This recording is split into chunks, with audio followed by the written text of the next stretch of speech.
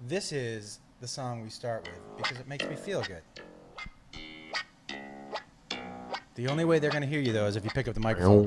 I'm not a pro. It's like his yet, first. Man. I'm not a pro. It's his first year Freddie in the Prinze league. Jr.'s first time in front of a microphone, everybody. That's right. You didn't know you had to pick it up at work. First year rookie, but I'll still get rookie of the year. Yeah. I'll still get there. I had a Well, bad you're first used game. to what's that called? A louvre? A what? A lav. A what? You know that microphone they put on your... Oh, is that what they call them? It's not a louvre. A louvre seems French. It's just called a mic. I never met any French sound guys. You know, they're all from like Scarsdale. Oh, Pierre doesn't mic you I up? haven't met Pierre.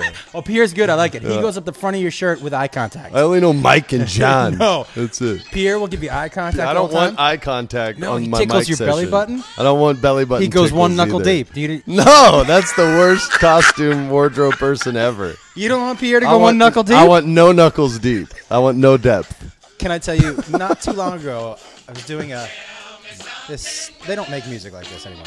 They try. It just doesn't work. No, they just don't. Okay.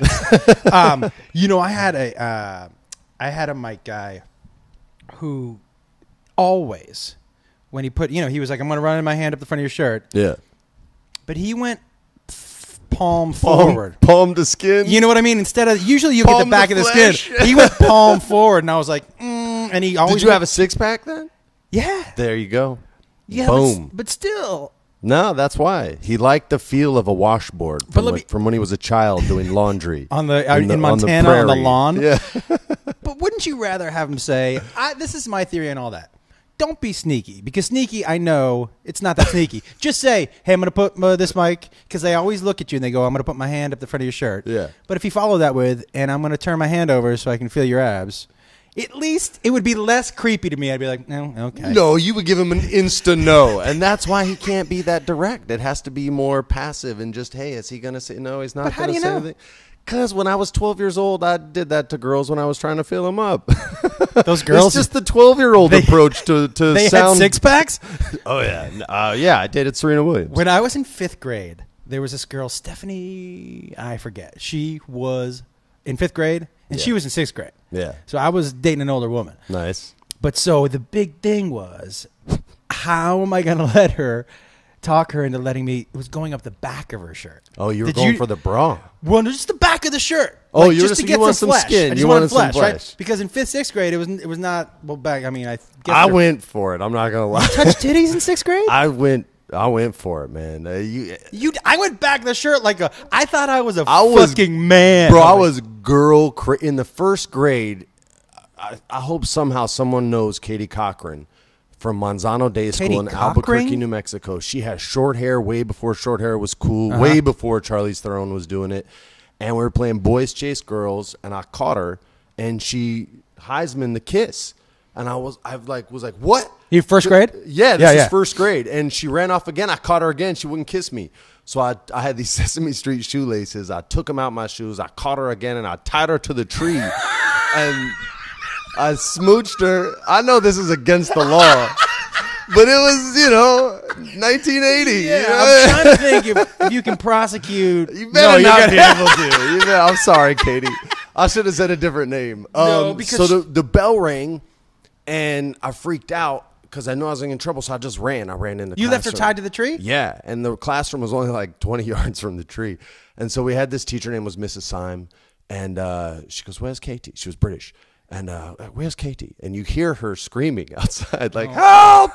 And my head is just on the desk in 1st grade, like 5-6-year-old shame already. Oh, she knew shit was bad. Oh, she comes in with the shoelaces, and she just goes, who are these? And I literally was like, I look down, and I'm just like, you're so stupid. Yeah.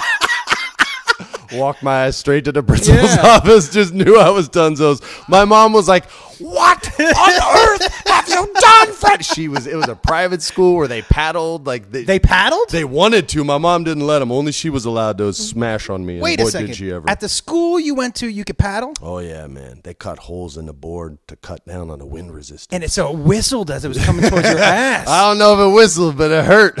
Did you get paddled? Yeah, I got paddled, but my mom had enough, yeah. Okay, so what ages is this school? This was a 1st through 8th grade. And you could paddle all the way through? Up to 8th grade. And who did the paddling? His name was Mr. McEachran. He was the phys ed teacher. But once freshman year... Wait, the phys ed teacher got to do it? Yeah, Mr. McEachran. Yeah, but once those boys were big enough to fight back, they didn't allow paddling because Mr. McEachran was small, and a freshman would have been like, yo... In New Mexico, we had like big Native American dudes that are like, dog, I drink on the weekends, man. Like, they're not gonna have Mr. McEachran. Wait a second. So I went to a public school. We did not have paddling. People got beat up in bathrooms. We got beat up plenty. But wait, so how did they decide? A couple of questions. How did they decide how many paddles you get? Okay. And like, was there a certain rule? Like, you didn't go, well, if you tie a girl up with shoelaces, let's check the chart. Do you know what I mean? No. So, the chart, that's 74 paddles. So and bare ass? No, you had your pants. Right. So dick out or not? My dick remained in. Okay. So you get a lunch detention for any trouble, regardless of what it was. 2 lunch detentions equal to morning detention. Morning detention meant you came in before school and you ran laps, you did duck walks across the field, all kinds of bull crap. 3 morning detentions and you got paddled. And I never went to any of those fucking things. So I had a lot of paddles on the record, but I just wouldn't show. So when I finally transferred to public school, they weren't going to release my records until I took a whooping. And my mom literally was like, you hit my child and I will shoot you. Now, this is the 80s. Yeah. My mom's brother was a Vietnam vet. Yeah. He didn't go through customs on the way back from the war. She had an armory, okay? She would have. They knew she would have. They handed my files over to La Cueva High School, and life was good. Did you? That is insane. I wonder if they still paddle there. You think they still I don't paddle? think so. It's got to be illegal. It's got to be. People freak out on that stuff. It's my mom used to make me pick my belt. She'd be like, "Go pick your belt," and that meant your ass was kicked. Which belt did you like to pick? Was a thinner one or thicker one? I mean, at a certain point, the walk is worse than the whooping. Yeah. So small ones hurt more. Yeah. Than the wide ones, but it doesn't. Like, it's all pretty terrible, isn't it? Yeah. A 9 and a 10 is still crappy. It's still an ass whooping. Yeah. Wait. Okay. Do you? All right. Because I did not get belt, but I'm not opposed to people spanking their kids. Yeah. Okay. Did that, like, how does that translate to you parenting now? Just out of curiosity. I have never. I know you don't take the belt. I've never, would never, like, I'm all about trying to talk and not lose my patience. Look, before. Is that because of your experience? No. It's just a level of patience. My mom didn't have a husband. Like, he killed himself. She was a wreck after that. And, she had to raise a son that looked a lot like him and had the same name. So her patience was like at a 2. Yeah.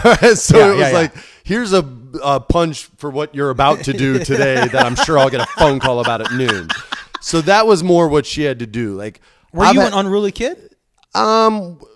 Prepubescence, yeah, because every kid had a pops but me, and kids started asking me questions about my dad, and I didn't know. For those who didn't know, like, my pops was Freddie Prinze. He was a comedian in the 70s, and he shot himself in the head on January 28th, which was my mom's freaking birthday. I did not know that. Yeah, and he passed on. So he had the #1 show in America in the 70s. Mm-hmm. It was called Chico and the Man, and so all these kids that I went to school with, their parents were mad wired into his life and death. Yeah. And so kids were asking me a lot of questions that my mom didn't know how to prepare me for. I was getting in a lot of fights. I was getting in a lot of trouble. And she didn't know how to do anything other than, like, damn it, stop. Yeah. And that would wake me up a little. And when I got older and those didn't work, she even kicked me in the balls one time. Did that work? I tried to no-sell it, but to no avail. You can't no-sell that. I tried to be like Andre the Giant in those old Japan matches where he just let it, and he'd be like, no, bro, I'm way bigger, F you.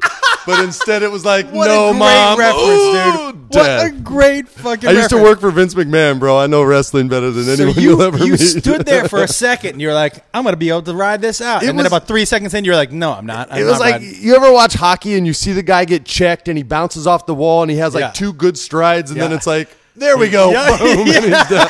That's what happened. That's what happened. That always is like, when you see video, I'm like, how did that dude walk out of that car crash? And he takes 4 steps, and he's like, I'm alive? I didn't. I'm going to fall down now. yeah, exactly. There was an old fight between Zab Judah and Kostya Tszyu, and they were both really popular boxers at the time. And Zab Judah gets beat in this fight. He takes this hook, and his knee touches the canvas, and he jumps up as quick as he can to show the ref that he's okay. And he's staggering all over, and the ref's trying to call the fight, and he goes, I'm okay. And he throws this huge left hook and just knocks himself out and falls on the ground. Talking about, yeah. Yeah, and it's like, those are the moment. And the ball shot was that. It was the, no, yeah. You know what? I'm going to go ahead and tip my hat to you on this one. You got me on this one. Yeah. So after that, she shipped me out west, and I got to meet my uncle Ron de Blasio, who just had his 84th birthday. He was my dad's manager. He was Richard Pryor's manager. He was Prince's manager. And he was just this epic well of knowledge. And he was the first guy to really break down not how my dad died, but I almost cursed. But why. You can curse on here. But fucking why. Did that help you? Yeah. He walked me in front of Marilyn Monroe's house and told me the story about Marilyn Monroe and like the tragedy of it. He lived like 2 houses away from her because he was rich as hell. Yeah. And so he's telling me the story, and then he connects Marilyn Monroe to my father by talking about, stars that shine too bright. Yeah. And they went, and he knew that I liked space, and I used to build rockets and stuff like that. And you did? Yeah, I was really into science and Dungeons and Dragons and martial arts. I did some D&D that shit was my too. whole life when I was a kid. And he compared my father and Marilyn to a supernova, when a star goes supernova, and it explodes. And I remember, like, how old were you? I was 12. I was 12 years old. No, 11 years old. I was getting ready to go into 6th grade. And it was that summer vacation. And I remember everything kind of clicking. And then he just legit took me to the Improv. I was 11, 12 at midnight and getting to see like Bobby Slayton tell me stories about my dad. Pitbull of comedy. And be like, oh, you're fucking dead, man. This son of a bitch. You'd always take too long and I'd never get on stage. But I loved that. Yeah. And Charles Fleischer, who was the voice of Roger friggin' Rabbit, opened for my father on his first comedy album, and I'm meeting the voice of Roger Rabbit. I'm 11, okay? Yeah. It's a big deal. The Roger Rabbit is a huge deal. And he hates the rabbit, and he did it for me, and he tells me this story. He says, I opened for your father at Mr. Chow's in Chicago in that sounds like Peter Falk, but they kind of sound the same. It's pretty close. By the way, nobody listening knows either voice. So okay, perfect. Yeah. Oh, so he's Chinese. Yeah. And he says, your dad walks into the dressing room. Remember, I'm 11. And he comes in and he says, hey, Charlie, you think you have a bigger dick than me? I'm 11. And he goes, I look at him and I go, yeah, probably. And he goes, well, let me see it. And he says, well, I'm not gay. So I pulled it out, and he looks at it, and he goes, nope, mine's bigger. And he walked out of the fucking room. I'm 11 years old, and this guy just made my father the coolest dude. Yeah. And every story that I heard about my dad up until that point was, oh, my God, I loved your dad so much, he was magic. Right. And that don't mean shit to me. Like, I had no memories of my father. The only memories I can get are if you met him, and I can steal one from you. So it fills in the blanks a little for you. Yeah, so that takes your father away from superhero status and just makes him this 3-dimensional character instead of a comic book character, which is what he was to me for so many years. Is that when you moved out here when you were 11? Hold on. Yeah. Listen, I'm going to do something incredibly unprofessional. What? I started with no mic. Yes, but everybody listening knows my son Jacob. Okay. I need to call. Okay, we're going to put him on speaker. Does he want the Roger Rabbit voice? He's at the dentist right now. Hey, Dad. Hi, buddy. You're on speaker, and we're doing the podcast, and Freddie's here, too, so go ahead. Well, it's kind of concerning, like, the health insurance card for the dentist. I can just do it when we get back so you guys don't have to interrupt the podcast. Well, what is it something that you're still going to be able to go to the dentist? No, I can still come to the dentist, yeah. Like, I'll still get the cleaning and whatnot. I'll just bring you back a phone number that you have to call, and then they'll ask you a couple questions about the insurance and whatnot so they can pay for it. Go for the laughing gas. Sounds good. Yeah, make sure you get laughing gas. That's important. It's fun. Gas? Okay, I'll make sure. All right, buddy. Love you. Uber home. I love you too. Bye. I saw my future. That's my buddy.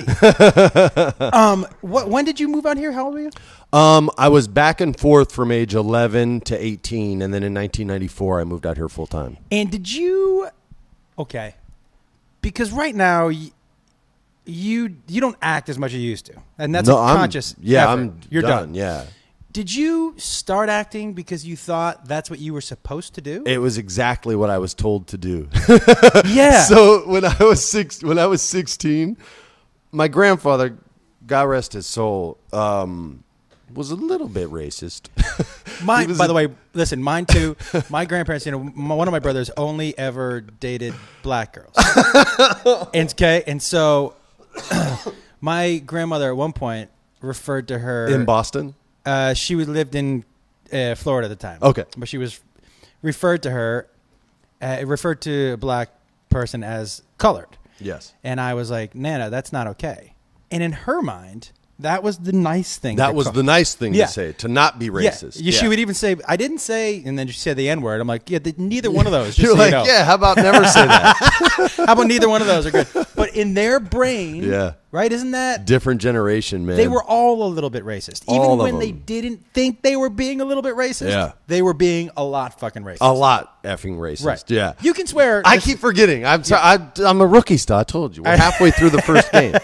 I'll have a good at bat, man. It's coming. Yeah. It's coming. So you got into it because you feel like that is what you were. Yeah. My grandfather, when I was 16 years old, got cancer and couldn't fight it for very long. How do you deal with so much loss before the age of fucking 18? I didn't until I was like 30. It really it drove every choice I made. When you're a junior, it's hard enough, okay? Because you're basically a statue built to honor that which walked before you. I had never thought of that before. It's weird, man. It's every junior I talk to is like, dude, oh my God. And I'm like, yeah, right? But my grandfather, he was croaking and he was on hospice care. And my grandmother said, Papa wants to go and speak with you. And I went in his room. And he would call me Federi, which is Federi, Italian for Freddie. Right. And he says, in Italian, he says, Federi, did you clean your room today? And I said, si, Papa, si. And he says in English, he says, I'm so proud of you. And I'm 15, 16. Yeah. I don't know what that means. I'm like, I clean my fucking room. I do that a lot, by the way. Yeah, I'm a pretty good kid. Like, what the fuck? I play Nintendo games. It's easy to clean up. It's easy. And in the same breath, he takes my hand and he's strong as hell. Like I never beat him in arm wrestling ever, and I tried from that 8 old man strength to 15 is bizarre. It was ridiculous. And he holds my hand and he goes, now I have to cuss. He goes, your father really fucked things up, and it's up to you to fix it. And an hour later, he was dead. For real. Yo, that is not like. Yeah. But how do I fix it?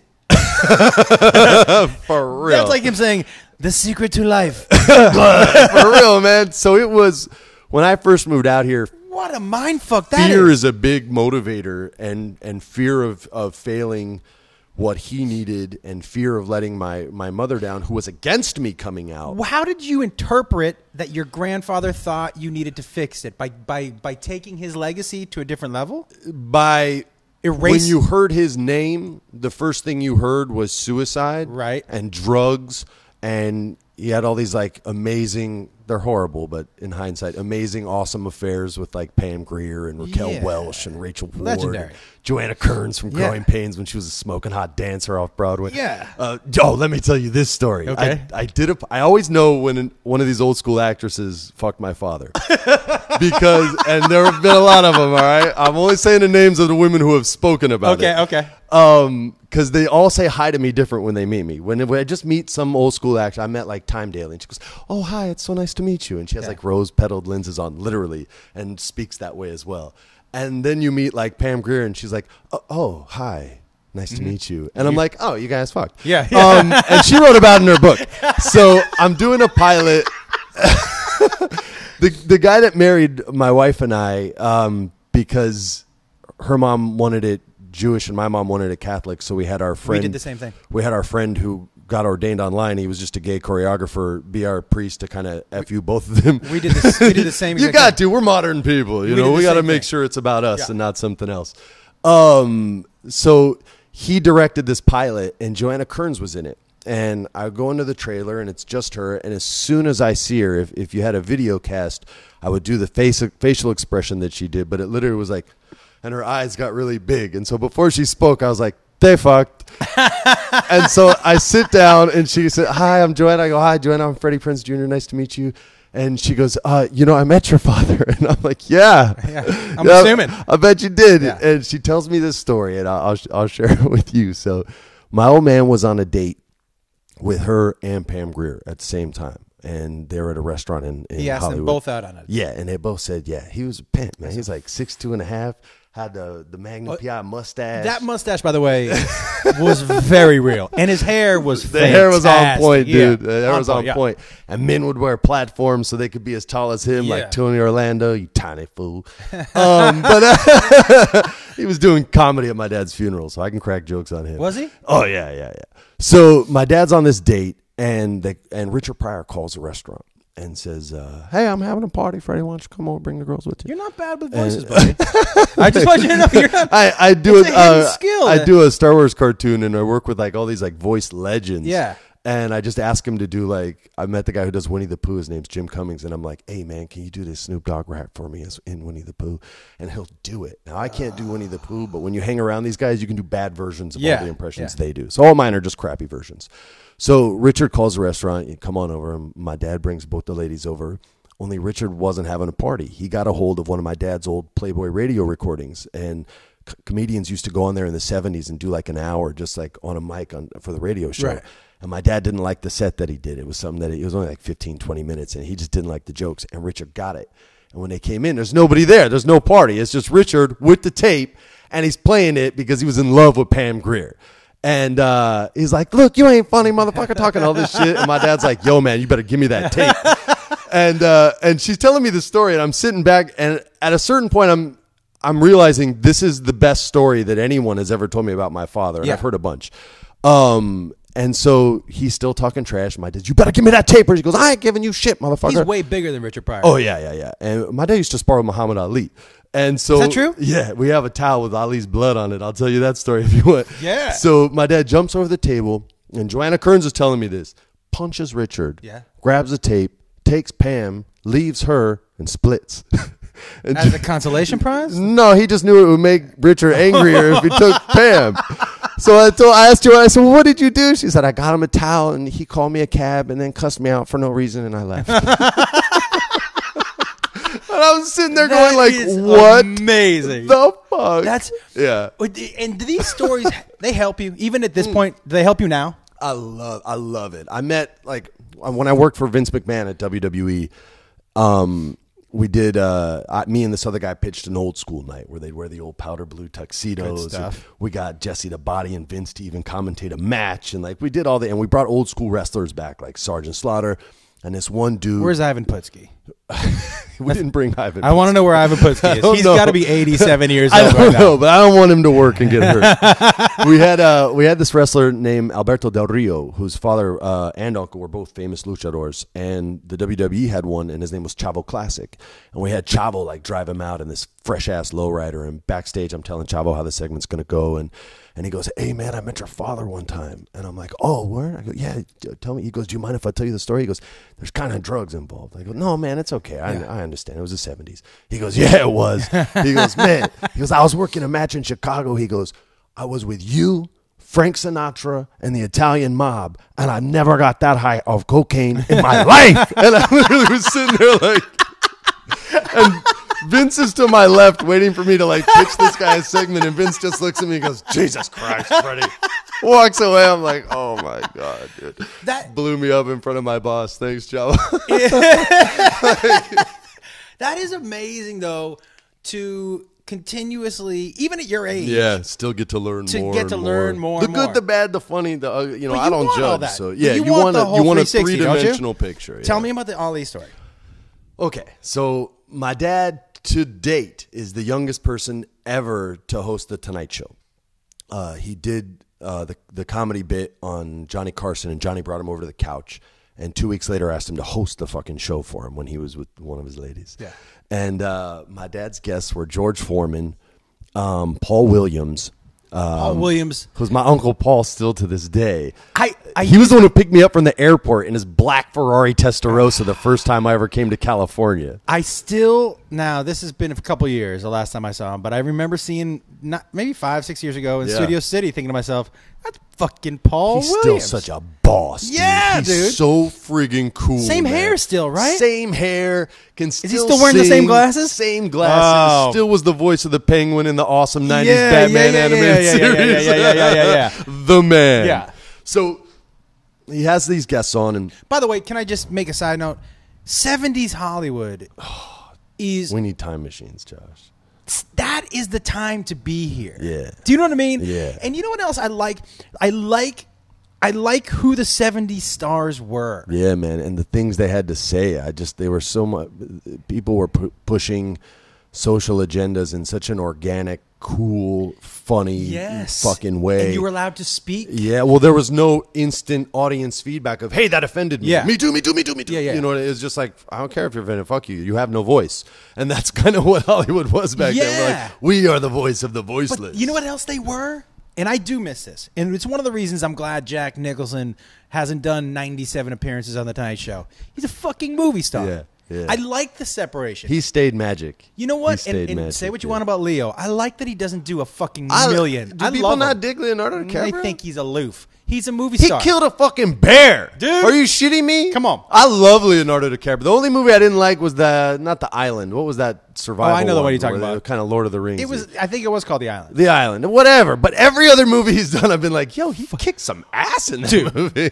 I think he is like a They just badass. don't like him because he's good looking, man. And you know what else they don't like him? They don't like him because And he's rich. he's skinny fat and he can fuck whoever And he he wants. got Giselle Bundchen and didn't even have to marry Yeah, her. Like, you know what I mean? Like, Tom Brady had to put a ring on it. Leo's like, nah. And most guys need to I don't diet. play quarterback, bro. No, but guess what? I'm Leonardo DiCaprio. Yeah, deal with it. Most guys got to diet and do sit-ups to get women. He rolls out of bed. Like a pro poker player. Yeah, full beard For with real. a big. You could go 3 knuckles deep. I knew you were going to do it. As soon as we talked about it, I knew it. And he doesn't care. No. But that's the same thing. It's the same thing with my theory on Johnny Depp and Brad Pitt. When you're that good looking, they're like, let's see how ugly I can get and still fuck whoever I want. I so hope that's how it works. They're just like, I'm going to ugly it up and I'm still going to just fuck whoever I want. How about that? I had such a complex from being a dork as a kid. I didn't try to ugly it up too much, although my choices to look cool were somewhat questionable. I feel the same way. Like, I'm not confident enough to... Like, the 90s hair was just a whole decade. Did you mullet?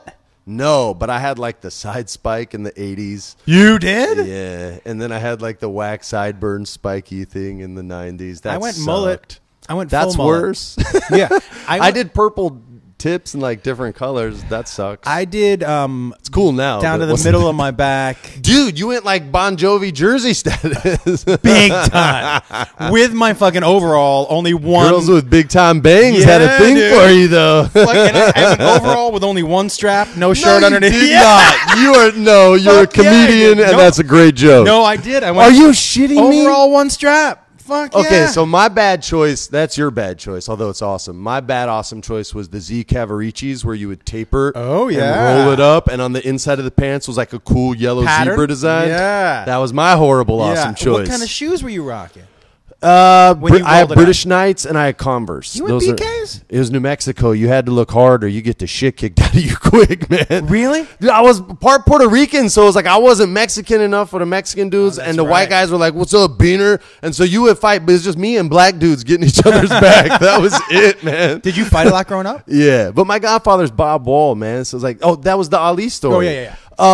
So my godfather's a dude who literally trained Bruce Lee when Bruce came to America, and Bruce trained him as well. But What kind of martial art would you say Bruce Lee did? he would call it Western boxing. It's technically defined as Jeet Kune Do, which is like a modified version of Kung Fu, which is why he called it Western boxing, which is basically like strike the closest part of your opponent with the closest part of you. Is there anything now that he's close to that?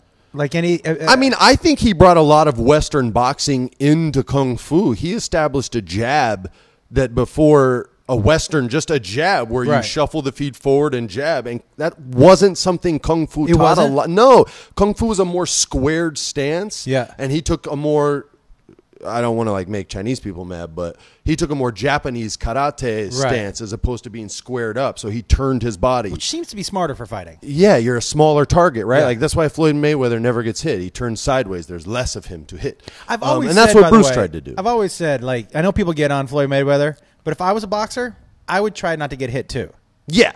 I mean, my issues with Floyd are more stop hitting chicks. Start hitting women. And stop being an asshole. And knock out guys, not women. But like, as far once as you do that, in we're the cool. ring, yeah, don't get hit. Don't get hit. I'd like to see you try to hit him too more. Yeah. But his hands have been shattered for years. Is that true? Oh, he had to get those lidocaine injections. He had broken His hands. hands have been shattered for years? Yeah. So he's beating people on picking his spots, which he can masterfully. Well, I don't know if he can do it anymore. Let's see if he comes out of retirement. I think the only way he comes out is if he comes out, he fights somebody his age. He's almost my age, and believe me, my brain sees a lot of stuff that these young guys. I box with Wayne McCullough.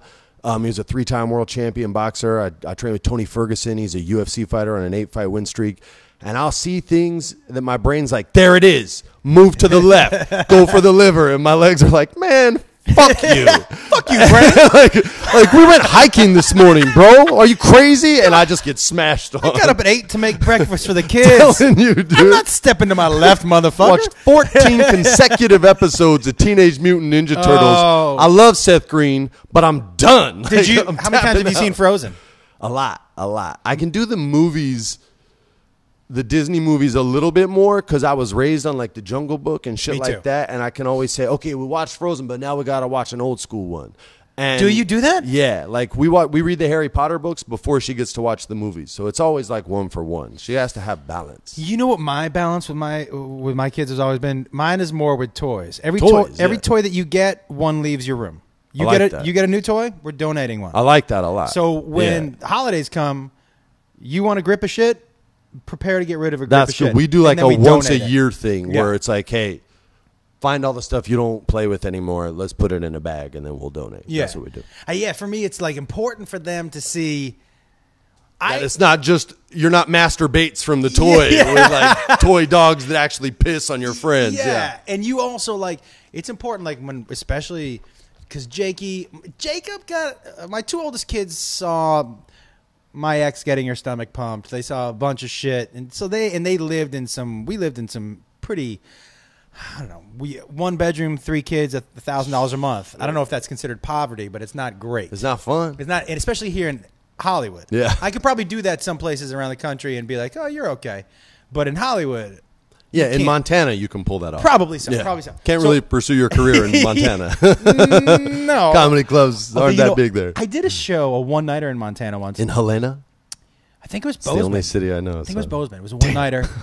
And I forget. It's either Bozeman or Billings or Butte. It's one of the B's. You know every city in Montana. I was just joking. I have threw you- a random state out. What the fuck? When you do a shit ton of one-nighters, when you're fucking cutting your teeth, But one of the B cities, there was a lot of we don't say midgets anymore, right? What do we say? Little people, yeah. There was a lot of little people in that community, and so there was like a whole table of them up front, and it's not a big deal, but it's probably a heads up. For a comedian, though, It's a heads up. It's a like heads up you should be given. a holy grail. You're like, and you sat up front? It's just like, my wife once, she was like, hey, someone's coming over to fix the computer. And I go, okay.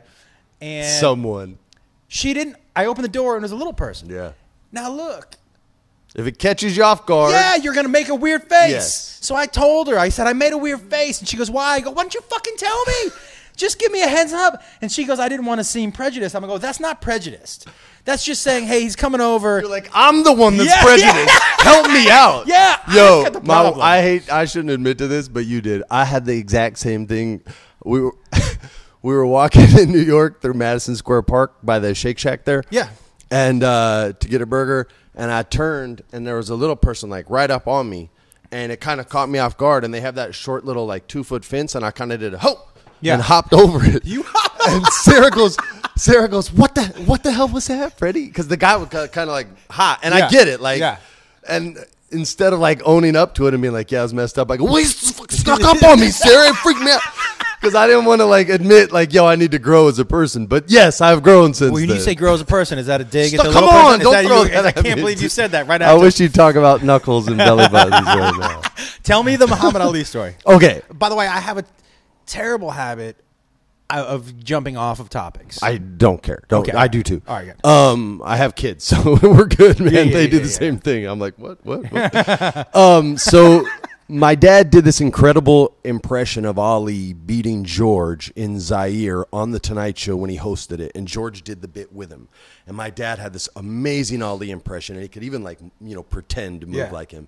And George let him knock him out, right? And then signed the gloves. Is that on YouTube? Because I'm sure it is. If not, we can find it through NBC. And he signed the gloves to Freddie, best pal and champ, George Foreman. And I still have those. And as a kid, I used to say sign them to me because kids didn't know about my dad. So anyway, they did this, and Ali really liked my dad's impression, and they became friends. And my dad used to go to his house a lot, and they would spar, and Ali would whip his ass. And he's pulling his punches, but when Ali's pulling his punches, it's still way sicker than you. Yeah. And my dad would go home with black eyes and bloody noses, and he got sick of getting the shit kicked out of him, and he heard that guys like Steve McQueen and James Garner, all these LA tough guys, were training with this dude named Bob Wall. And so he started training with Bob, and my godfather taught him the Tommy Hearns check hook, which is a pivot off your front foot, and you move away and you hit them with your front hand in a hook, which is more like a winging motion if you're not into boxing. By the way, what a punch Tommy Hearns. It's dude, Floyd, that's the only knockout Floyd gets is the check hook these days. But Tommy Hearns, for a dude that skinny to have that power. Bro, him and Alexis Arguello, who's more obscure, those two guys had torque. that is what it is, right? You know what I'm saying? There's leverage, and then there's leverage. That dude has a brick in his glove. Can hit. And it's like a whip, so by the time that fist gets there, it's just ba-boom! You're done. I love the slow-mo when you see someone's entire...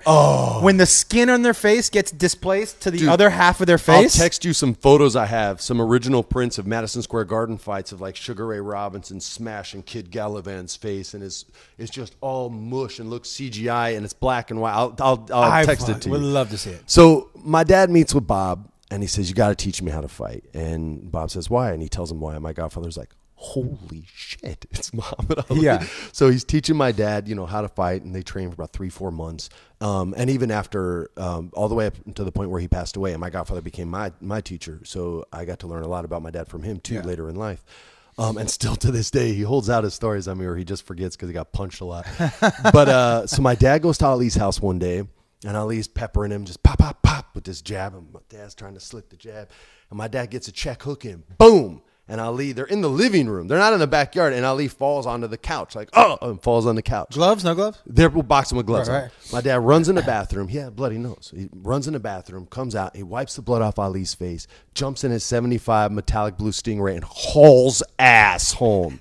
Ali calls the house, telling my mom, I'm going to kill that boy. You tell him I'm going to kill that boy next time I see him. My dad framed the towel with the blood on, like it's a war medal, on crushed purple velvet in a dark wood frame, and then it has a little plaque thing on it. It says June 7th, 1975, Ali's blood. Do you have that? My mom has it. I've asked for it a million times. When I'm dead, it's yours. But my mom still has it to this day, man. That is crazy. Yeah, dude. Did he ever spar with him again? Yeah, they sparred a bunch of times. And Ali would always pepper him. Ali got a couple of... After he saw the punch one time, he was like, that's not going to happen again. I never heard a story of my dad hitting him a second time. No. That's like... Yeah, Ali wasn't impossible to hit, so he was just that good. That is... that's crazy. And then you go back to Floyd. Like, when you're so good that you are stopping other professionals from hitting you... Yeah. That's when you know. And you're making them look like guys like you and me. Yeah. That's when you... Dude, I love Victor Ortiz, but Floyd made him look like... Yeah. I'd never seen him look in my life. I was like, damn, bro. Are you as into UFC as you are into boxing? Yeah. My godfather was the first investor for Rorion Gracie when Rorion invented it. So tell me something. Smart for McGregor to go back against Diaz? Because here's how... And you tell me. You know way more about it than I do. Here's my impression from watching that first fight. McGregor is a more skilled fighter. But what he looked like is he just looked like he ran out of steam. He looked like he punched him as many times as he could punch him, and then he was like, this dude's bigger than me, he's stronger than me, and I'm out of gas. That's what it looked like. That's a part of it, but I don't think that's the main reason. So I mentioned earlier I trained with Wayne McCullough, and he's way into the Irish boxing scene. And what a lot of people didn't know, when Conor was coming up is he was an Irish boxing champion. Dude, he throws hands. So his footwork is going to be second to none in the division. Dominic Cruz's footwork is amazing, okay? But he doesn't set on both feet a lot, which is why he's not generating as much power on those knockout punches. Now, he doesn't need to because Dominic will hit you with 7 punches, and that's what he's going for. It's a deliberate thing, but it's just to demonstrate the difference in MMA footwork to boxing footwork. Conor's feet, he's not flat-footed. He's still on the balls, but he sets down on his punches and counters you, or will simply do that triple jab moving forward that for some reason no one else in the UFC will do, and it's one of the most effective boxing techniques because ever. most of those guys don't start out as boxers. Right, and they don't take advantage of the jab, which is the best thing for any fight. I won't say he's the better fighter, and it's not because he was smaller. Nate got 11 days to train. Nate boxes with dudes like Andre Ward. I know he looks awkward. Yeah. But just because you look awkward doesn't mean you don't know the sweet science. He can box. So big time. When Wayne and I were talking about the first fight, and I even said this on ESPN Los Angeles before their first fight, and I said, this is from Wayne's mind, not mine. He's a lot smarter than me. He said, if Nate can take his punches, you'll know in the first minute. And if he can, the fight's over. Which is exactly what happened. Now, what Conor lacks is any legit jiu-jitsu ability and any legit wrestling ability. His taekwondo, top shelf. His boxing, top shelf. His wrestling is garbage. And when he got hurt and tried to shoot a double, that was a double that like my 6-year-old shoots. You know what I mean? And I'm telling her, baby, no, that's wrong. You know what I mean? So and he has to acknowledge that. Like it was not a good shot. You don't shoot with your head straight down. So does he have a shot? This I don't know what the plan B is. Like they show videos of him training and it's his trainer punching him in the stomach a million times. I'm like, when did Nate do that the first fight? Right. He choked you the fuck out, bro. You need to be working on hip escapes, wrestling, and avoiding a takedown, at 20 pounds lighter, there's a reason there's weight class divisions, right? Do you have a shot against a Hoyce dude? Gracie didn't have an issue with it in the original UFCs. And granted, the fighters weren't where they are now. Yeah, it's different. But it's there is different. that philosophy that exists. And a jiu-jitsu fighter would debate you on that big time. But a jiu-jitsu fighter is not what McGregor is. No, but that's what Nate is. Right. Nate is so I'm saying, uber black belt. If you're a boxer, if you're basically don't shoot,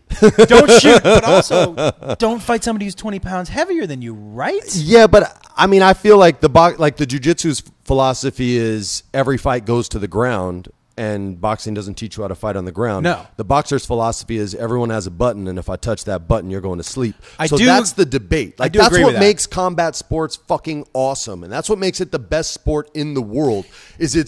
I say my boxing's better than your wrestling, and you say fuck you. And okay, let's find out. And there's no question at the end of it who won. Like Max Kellerman, the boxing analyst, has great dude, and he knows his shit. Dude, he has a great comparison that he does for sports. He says, say you're standing in the middle of the street at an intersection with no cars, because we'll be safe. One corner, Pele is doing sweet dribbling with the ball. Yep. On another corner, Steph Curry's doing, sweet moves. On a third corner, the best golfer in the world is hitting drives. And on the fourth corner, 2 dudes are fighting. Where's the crowd?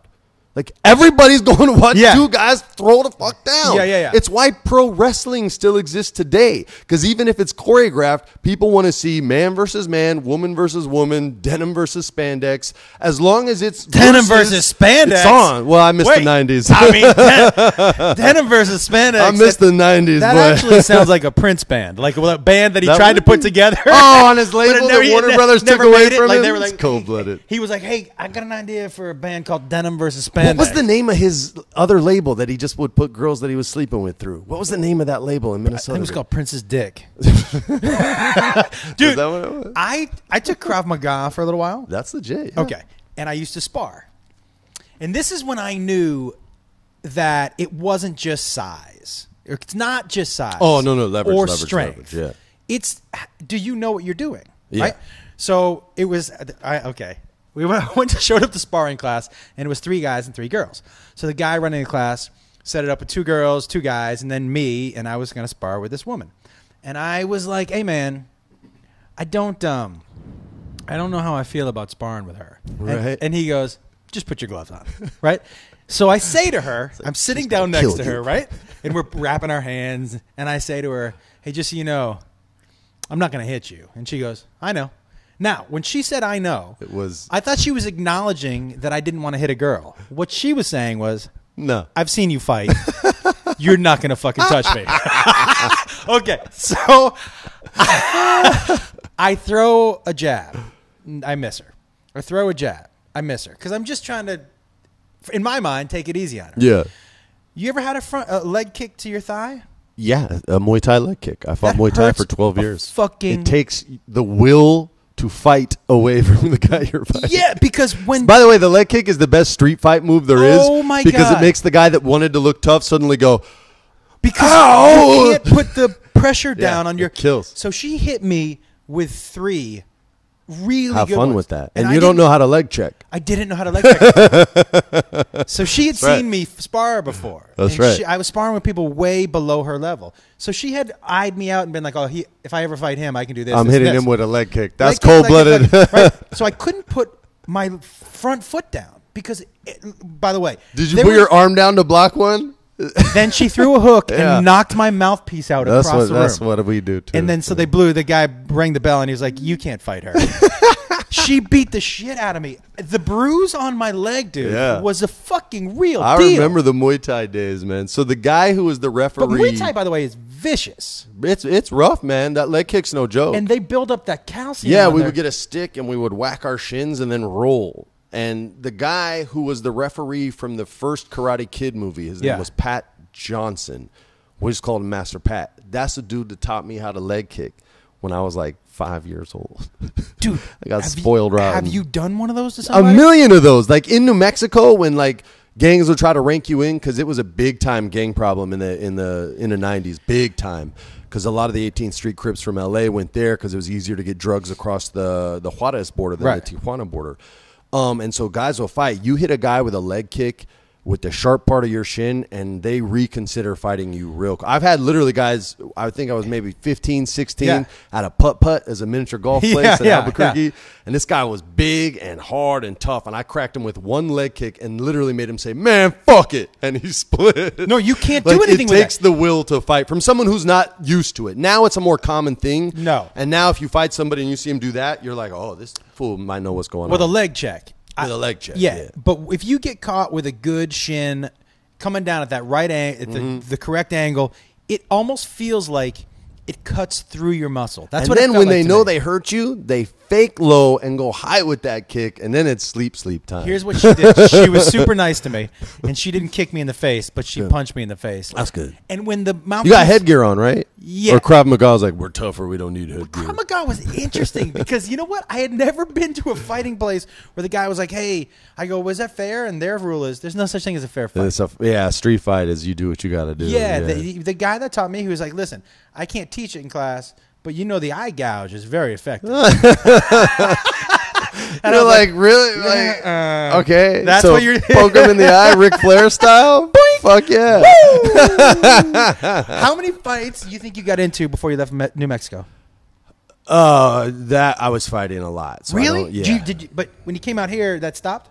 I've been in 3 fights since 1994, but I spar like 3-4 times a week. You still love it? Yeah, man. I teach my kids. You know, I'm down at Gloveworks. Come spar with us. Like, you know what I mean? Yeah. Like, guys will most of the time are pretty chill. You don't say names in the gym, but some kid who's 19 years old kind of called me out at the gym, and I was tired, man. I'm like, man, this kid wants to go. I looked at Wayne, and Wayne just looks at me. He just nodded his head. I was like, yeah, all right, dude, come in. I'll put it on this kid's body so bad, he literally just gave himself to me against the ropes to where I literally... Was it just boxing or everything? Just boxing. Yeah. And I put it on his body so nice that he was not going to fight back, and I tapped him on the shoulder to back off because there was like 30 seconds left. And Wayne yells, "Don't stop, that's what he wanted." So I peppered him up a little more, and this UFC fighter... This UFC fighter comes up to me like 5 minutes later. He goes, "You know that kid's still puking in the bathroom, right?" I was like, "Oh, you just made a 40-year-old feel so fucking good." The body shot can change somebody's decision to fight too. Oh yeah, that liver shot's no joke. No joke. Forget a liver shot. Just when you get a body shot, or even someone hits your stomach, you're not expecting it. Oh yeah. Oh, hard to look tough. It hurts. When Wayne has mitts on and he's just like playing with me, he'll just touch me and I'm like, "Dude, that honestly hurt. Don't do it again." Listen, I'm paying for this session, motherfucker. For real, it's tender down there, bro. Tender. I'm not a tough guy, man. I don't like getting hit. That's why I dodge. You do teach. So you're teaching your kids? Yeah, man. I try to do a lot of work, not just with my kids, but I've worked with autistic kids. Yeah. Does it help? Well, jiu-jitsu is really good at getting you comfortable with closeness, like a Krav Maga would do, or like an amateur wrestling would do, which is something a lot of kids with Asperger's and autism struggle with. And I witnessed it with this UFC fighter, Brian Ortega, who was the guy who helped me get my blue belt back in the day. And now he's an undefeated UFC fighter. And I watched him work with this non-communicative autistic kid, and he didn't know what to do. It was jiu-jitsu that did it.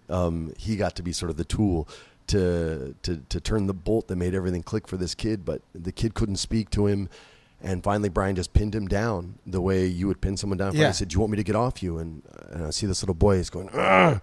And he goes, "You want me off?" And he goes, "Argh!" And he goes, "Put your hand right here." And he puts his hand on his wrist. He goes, "Put your other hand right here." And the boy puts his hand behind his elbow and goes, "Squeeze hard." And he squeezes hard. He goes, "Now hook my foot." And he helps the boy hook his foot. He says, "Now make a bridge, make a bridge." I won't say the boy's name. Yeah. And the kid makes the bridge and he flips Brian over. And I watched. How old's the boy? He's a third grader, so however old you are, in the 8. 8, yeah. He flips Brian over, and Brian had been working with this kid for 3 months. Kid had never spoken, and he yells, as better than I do, "I did it!" And I see this tough guy. I'm not going to say that because that happened in the gym, but he was very moved by what this young boy. How could you not be, dude? By what this young boy did, and I was like, yeah, I got to do that. So I started working a lot of that, and then I'm trying to start a program for veterans and for kids. Because I had a lot of family that served. One of my best friends I do jiu-jitsu with served. One of my other best friends is active in the Marine Corps, and they all do jiu-jitsu, and I want to bring that to the Veteran Center over on the west side instead of a hedge maze. How do you feel like that helps?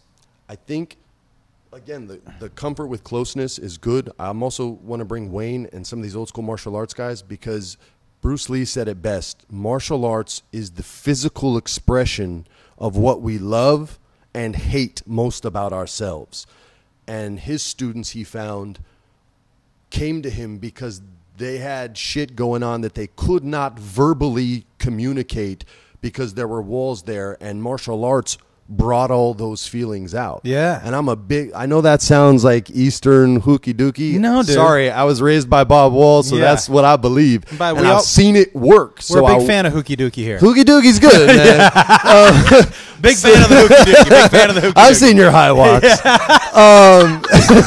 Love the hooky. So, being raised on that and like this sounds way on the opposite end of the spectrum, but I do something called Twitch where you play video games and people can watch you play and see what you're playing, and they can communicate and speak with you, whether they're just fans watching or if other people online want to play the game you're playing. You can communicate with them, and I speak with a lot of veterans, oddly enough, on there who use video games as a tool and have already communicated directly with them, like, come down to LA, man, come roll some jiu-jitsu with me, come see how it feels. And they've all spoken to me about PTSD and things like that and how they felt that could be cool. So I'm trying to bring those guys down too. And all the guys I roll with are like, dude, come roll for free. It's a good, not only skill to have, but again, like Bruce Lee said, it really does help with confidence, with fear, with discipline, with all those things, 100%. Man. So I'm a huge proponent, and that's my soapbox. I will tell you this, and by the way, you're a complex dude. You're a complex dude, man. Like you feel pretty simple, actually. Yeah, because of all the different things that you've experienced in your life. I definitely got to be raised. It seems like you came out the other side with this is what's important to me. This is what's important to me, and this is what's important to me, and the rest of that shit, I'm not going to worry about it anymore. It's funny. I did an interview with Howard Stern, right in what year was I cool? 97, 98? It's cool. It's cool still right now. All right, we're rocking the 90s still. So, and he was talking to me about how, he said, what would you be doing if you weren't acting? I was like, man, I just, try to open a restaurant, play video games, be married with my wife. He's like, man, you and Sarah ain't going to be together in 7 years, I'll bet you. And we bet $1 million. He still hasn't paid me, by the way. We bet $1 million on the air that Sarah and I would still be together. And I look at my life now. We've been together 15 years. I wrote a cookbook. I had this. Are you happier now? Yeah. I cooked for Mario Batali and Michael Simon on their show. And in the commercial break, they both came and spoke to me about some really cool stuff that would be like if you wanted to play football and Vince Lombardi gave you a pep talk. Yeah. And you'd just be like, what the fuck? Yeah. I think I can do this. So those guys at the break showed me a lot of love, and I've been talking to them about a few different ideas now, and they've been really good to me and passionate with my ideas. And so I've known who I wanted to be for a long time. I chose to act to sort of rightfully or wrongfully, however you feel about my grandpa. I moved here in '94, and I stopped I pretty much stopped when our daughter was born. I mean, I shouldn't say this because I don't feel great about it, but they pay a lot of money in Hollywood. So I did a few jobs where I was just like, man, I can't say no. No. You know what I mean? Yeah. But I won't say the movies because I love those directors and writers, and I don't want to like dump on anyone. But I did a few others after I was done with one foot out the door. And then once I could step away clean, I stepped away clean so I could be a full-time dad. I have responsibilities to certain kids, like I said, and I don't break promises to kids. I'll break a promise to a grown-up. That don't mean shit to me. But a kid, you can't do that, man, because that scars them and sours them for life. At least it did to the people who couldn't keep them with me. So that stuff became really important, and I threw my life into that and a surfboard, and things got better quick. But then listen, this is the first time you and I have ever met face-to-face. Yeah. But what strikes me about you is that you do seem extraordinarily present, and the word I'm going to use the word calm. Like I will tell you that I agree with. There are a lot of people in this town, and I'm sure you know a bunch of them. A lot of them are my friends, and they're constantly fidgety. There's I worry about their heart rate. Peace. Yeah, but you seem very at peace and calm, dude. With the path clearly was a little bumpy getting you here, but you don't. If you work everything out by the time you're 20, God love you, but you got to be lying to yourself somewhere on that road. It took me a long time. But when did you realize you did not love acting? I did a movie with Parker Posey that made me love it. And so for a good 5 years, what was that experience? Parker Posey vomits energy wherever she goes. And if it hits you, you're infected. Like you just can't help it. Like she has this. I was maybe 19 when we worked together. What was the movie? It was called The House of Yes. Mm-hmm. Mark Waters adapted it from the play and directed it. He did Mean Girls and other stuff as well. And I was in love with her. I wanted her to be my girlfriend, my sister, my mom, like my acting coach, my everything. It's like crazy combination. Yeah, like I wanted her to be every part of my life. And I feel like most people when they meet her feel the same way, because when I've talked to like Jimmy Fallon a few times. We became friends on SNL when I hosted that a long time ago. And right when they first started dating, I was like, man, I just had this weird vibe. He goes, dude, I feel the same way. You know what I mean? It was just like, it's just she has this aura about her, and that made me fall in love with it. And unfortunately, that was my first movie. And then, as I got older and I saw more of that, it was like my uncle always told me, and I told you he's the smartest guy I know, and he was my dad's manager. He always would say, Freddie, it's show business, and business is the bigger word. Yes. And when that I was old enough and experienced enough to understand that, I said, yeah, I need to pursue stuff I love. And that was sort of when the plan started. And it took me probably 3 years to get on board with the plan that I was trying to get on. But once I did, I didn't look back, and I felt really, and I've been calm for a while, but once I had kids, everything. That changes everything. Yeah. Then all of a sudden, all my priorities in my top 10 were like, whoop. That's what happened to me. People would, like I would, with Mo Jacob, I used to have to, because I was single at the time, I used to have audition with him in asleep in a baby little Bjorn. Dude, I brought my little man on a voice recording thing, and I was like, you gotta stay quiet. And when I finished, he goes, I quiet that down. I was like, oh, no. So at 2, because I would do my lines in front of him, at 2, he could sit next to the casting director and know when to laugh. So I would hit the joke, and he'd be like, yeah. That's money. We'd walk out. I'd be like, you killed it. He's That's like, next level right there. Nailed it. I will tell you something also. I'm surprised I haven't seen like single father actors pulling that move. Oh, it's such a, like if you. You shouldn't have said that on it. You need to mute this part of the show. That's a gangster move right there. Now it's not as gangster. He's like a grown person. No, I'm saying for other actors out there. I tell people all the time. Bring your kid. You know what I used to do? Because my cousin is a... And it'll distract your opponents in there. Because remember, the union is not a family. What? Can I tell you something? You know what I did used to do? My cousin is a guy named Scott Wolf, right? Oh, yeah. Okay. And so during Party 5 at one time was the biggest show. Yeah, for like 5 years, right? bro. Not at one time. It was a huge show. There was one time there was this audition I really wanted. I go, hey, Scotty, will you come with me? And he's like, why? I'm like, just because when you walk into the room ahead of me, people are going to be like, what the fuck is this guy doing? Throws them off their game. Such a Boston move, dude. That's such a Boston dick move. Oh, my God. It's money. I wish I would have thought of it. I had him go in ahead of me like a couple minutes. And you could see people get in there, and they were like, he signed in. He signed. You had him sign. In. So they would come up just to make sure to see if it was. Oh I'd see. God. They'd come down and check the list and be like, "Fucking Scott." Whoa. That's like mob stuff. Hey, by the way, you guys are dicks. I didn't book one of them. It's still a great move, bro. I didn't book one of them. And I will tell you something. And I don't know if anyone's ever mentioned to you this before. My brothers and I have 3 older brothers.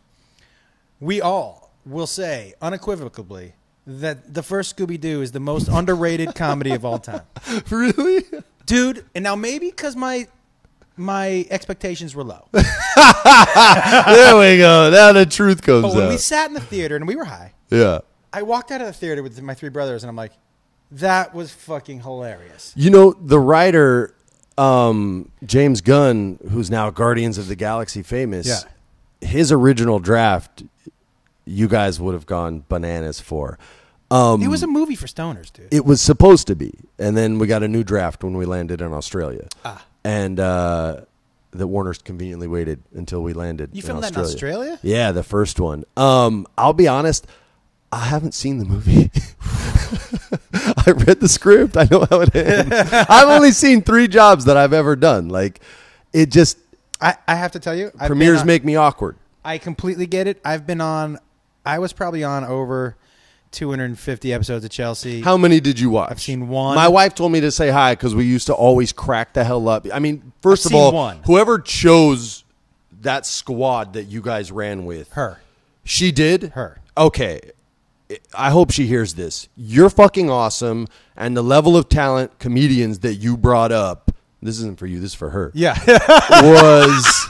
I put the mic down. So awesome. Like, she made you guys the stars of the damn show, and it was up to you to sink or swim. Yes. Like a Marvel superhero, not a DC superhero where you're protected. Yeah. It was deep into the pool. They don't like him. Off with his head. And when you guys would shine, man, like my wife and I would sit and crack the hell up, and it made us follow a lot of you guys, not on social media because I didn't have it back then, but when you guys would perform, like we would want to know about it and we would want to see it. And I'm so stoked to hear you say it was her. Here's what she did. There were shows, and this was the best part about her. And I know people have their own opinion about her and whatever. Whatever. I think she's funny as hell. She's funny as fuck. Do you need another water, buddy? I'm cool right now. All right, let me know. Here's the best thing about her. Her ego, say what you want, but most people in her position would make sure that she had the best joke and always ended with the best joke. A lot of insecure people would do that. Yes, she's not insecure. She's not a beta. She's not Sally Field. She's not, you like me. You really like me. Like Sally Field wasn't sick until she won an Academy Award. Yeah. But so many of the people in Hollywood are beta personality, meaning they're so susceptible to compliments and criticism. She's an alpha person. She's Kobe Bryant. Kobe, you suck. Whatever. Yeah. Kobe, you're great. Whatever. She way, already knows how she feels about the bit long before you do. There was one show where she would read the topic, and I remember specifically, I think it was me, a guy named, it was me, Joe Coy, it might have been me, Joe Coy, and Ben Glebe. It was a good little group, Great squad, yeah. And we ran with the show, and after the show, I remember saying to her, you didn't say anything. She goes, you guys were funny. I didn't have to say anything. That's money, dude. But that's what it's about, man. That's it. She didn't care who was shining. Is the show good? That's okay, what that's it's all about, that. man. There aren't too many people who would do that. You let the jokes dictate where the show. Yeah, man. Funny wins, man. And that's how she always was. And by the way, like, and y'all had to fight it out, like, oh, dude, because y'all were sharp, man. You guys were sharp. Much like the Marvel superhero, if you said something on there that wasn't funny, she was going to tell you. Yeah, you're done. She made Bobby Lee sit under the table. His first joke was so bad, right? His first joke was so bad. She goes, Bobby, you're going to need to sit under the table for the rest of the show. It's all right. My dad had a couple of bad jokes. And she was like, he was like, no, not really. And she goes, Bobby, get under the table. And he delivered because he still That's had a better bit than the punchline he delivered. That's So a she Vince fucking McMahon move right stuffed there. him under the table. But I will tell you, I learned more from her and from, I had a chance to talk to Stern, but her basically message was, and this was so, it helped my comedy more than she'll ever know. Her message was, hey, fuck everybody else. Yeah. Does it make you laugh? And if it makes you laugh, if you build it, they will come. Yeah. Do the jokes. Pretend it's you and your brothers high in a living room. Tell those jokes. Yeah. Those jokes are true to you. She's to you what Vince McMahon was to me. Like, Did he give you that? he would try to give everyone that, but his demographic was so far removed from the talents that they didn't always understand the message. But he was trying to say what Chelsea would say to you guys. Yeah. And so my job literally became at one point a translator. And he ran what he called a promo class, which was like an acting class. Wait, what did you do at WWE? Okay, so the first time I was there, I was a writer and producer, which basically means you have to do... And why? How did you get... Were you always a wrestling fan? Since I was a kid. And I always liked the bad guys. Because Who was your favorite? Coco Beware? No, he was a good guy. I did like JYD, though. Junkyard Dog. Junkyard Dog was Fuck dope. yeah. But I always liked the bad guys because the good guys only won on the pay-per-view. And because Vince's philosophy was always, we'll see the bad guy, fuck him over. And right. if you want to see your guy win, you got to pay. Which worked. Smart. Became a billionaire. So I always liked the guys that won every week because we were broke and I couldn't afford the damn pay-per-views. So my favorite guys were Andre the Giant and Ric Flair. And I hated Hogan and I hated the good guys. But Andre the Giant wasn't always a bad guy, was Not he? always. He became a babyface. That's their term for a good guy. Eventually, but during the Hogan days, he was the bad guy. Right. He was the heel. That's their name. So I always had love for it. I went to a show, and one of the people who worked there, who kind of organized me getting there, it was a WrestleMania. She heard me, Macaulay Culkin, Snoop Dogg, and The Miz having a conversation about wrestling, what we liked and what we didn't. Right. And she liked what I had to say. Snoop was pretty high. And what? I'm so surprised you say that. Macaulay was Macaulay. And I love you, bro. Enjoy France. I miss him. He come back. I enjoy France is one of my favorite throwaway lines that's ever been on this podcast, by the way. Almost stepped in it. Yeah, that's kind of enjoy France. So she spoke to me about some of my ideas and opinions. Said, would you ever consider, and I had just kind of stepped out of acting. She said, would you ever consider, working for the WWE? I said, what are you talking about? And she goes, just have a conversation with Stephanie and see what happens. That's Vince's daughter, Stephanie McMahon. And I had an apartment in New York that was in the same building as Shane McMahon, and I knew Shane a little bit, his son. And so I went up there, and we just talked philosophy, and she said, would you want to work here? And I was staying in my place in New York at the time, and their home base was Stamford, Connecticut. I took a 30-minute train to get there. And I was like, well, what do you want me to do? And she's like, well, you would write and you would direct and you would kind of help my dad out. He's, he tries to do like an acting class for him, but maybe you could help. I was like, yeah, okay, let me see. Yeah. And so I went and I watched the promo class, and he told these first two dudes, I don't want to say their names, but he made them come up and he says, all right, you're dogs. Now make me want to watch you fight. And it's dead quiet. And both guys are young, in their 20s, and neither one is a thespian. Right. So they're both like, I'm a fucking dog. Like, they don't know what to do. And so the first guy, God bless him, man, he had the balls to go first. But he, instead of talking, he barked. Oh, like a dog. Yeah, like a real dog. And Vince gets up and he goes, what the fucking, not a fucking dog. And he just goes off. And the other guy, when Vince finishes his monologue, literally says, I think I'm having an out-of-body experience. He's this Irish guy.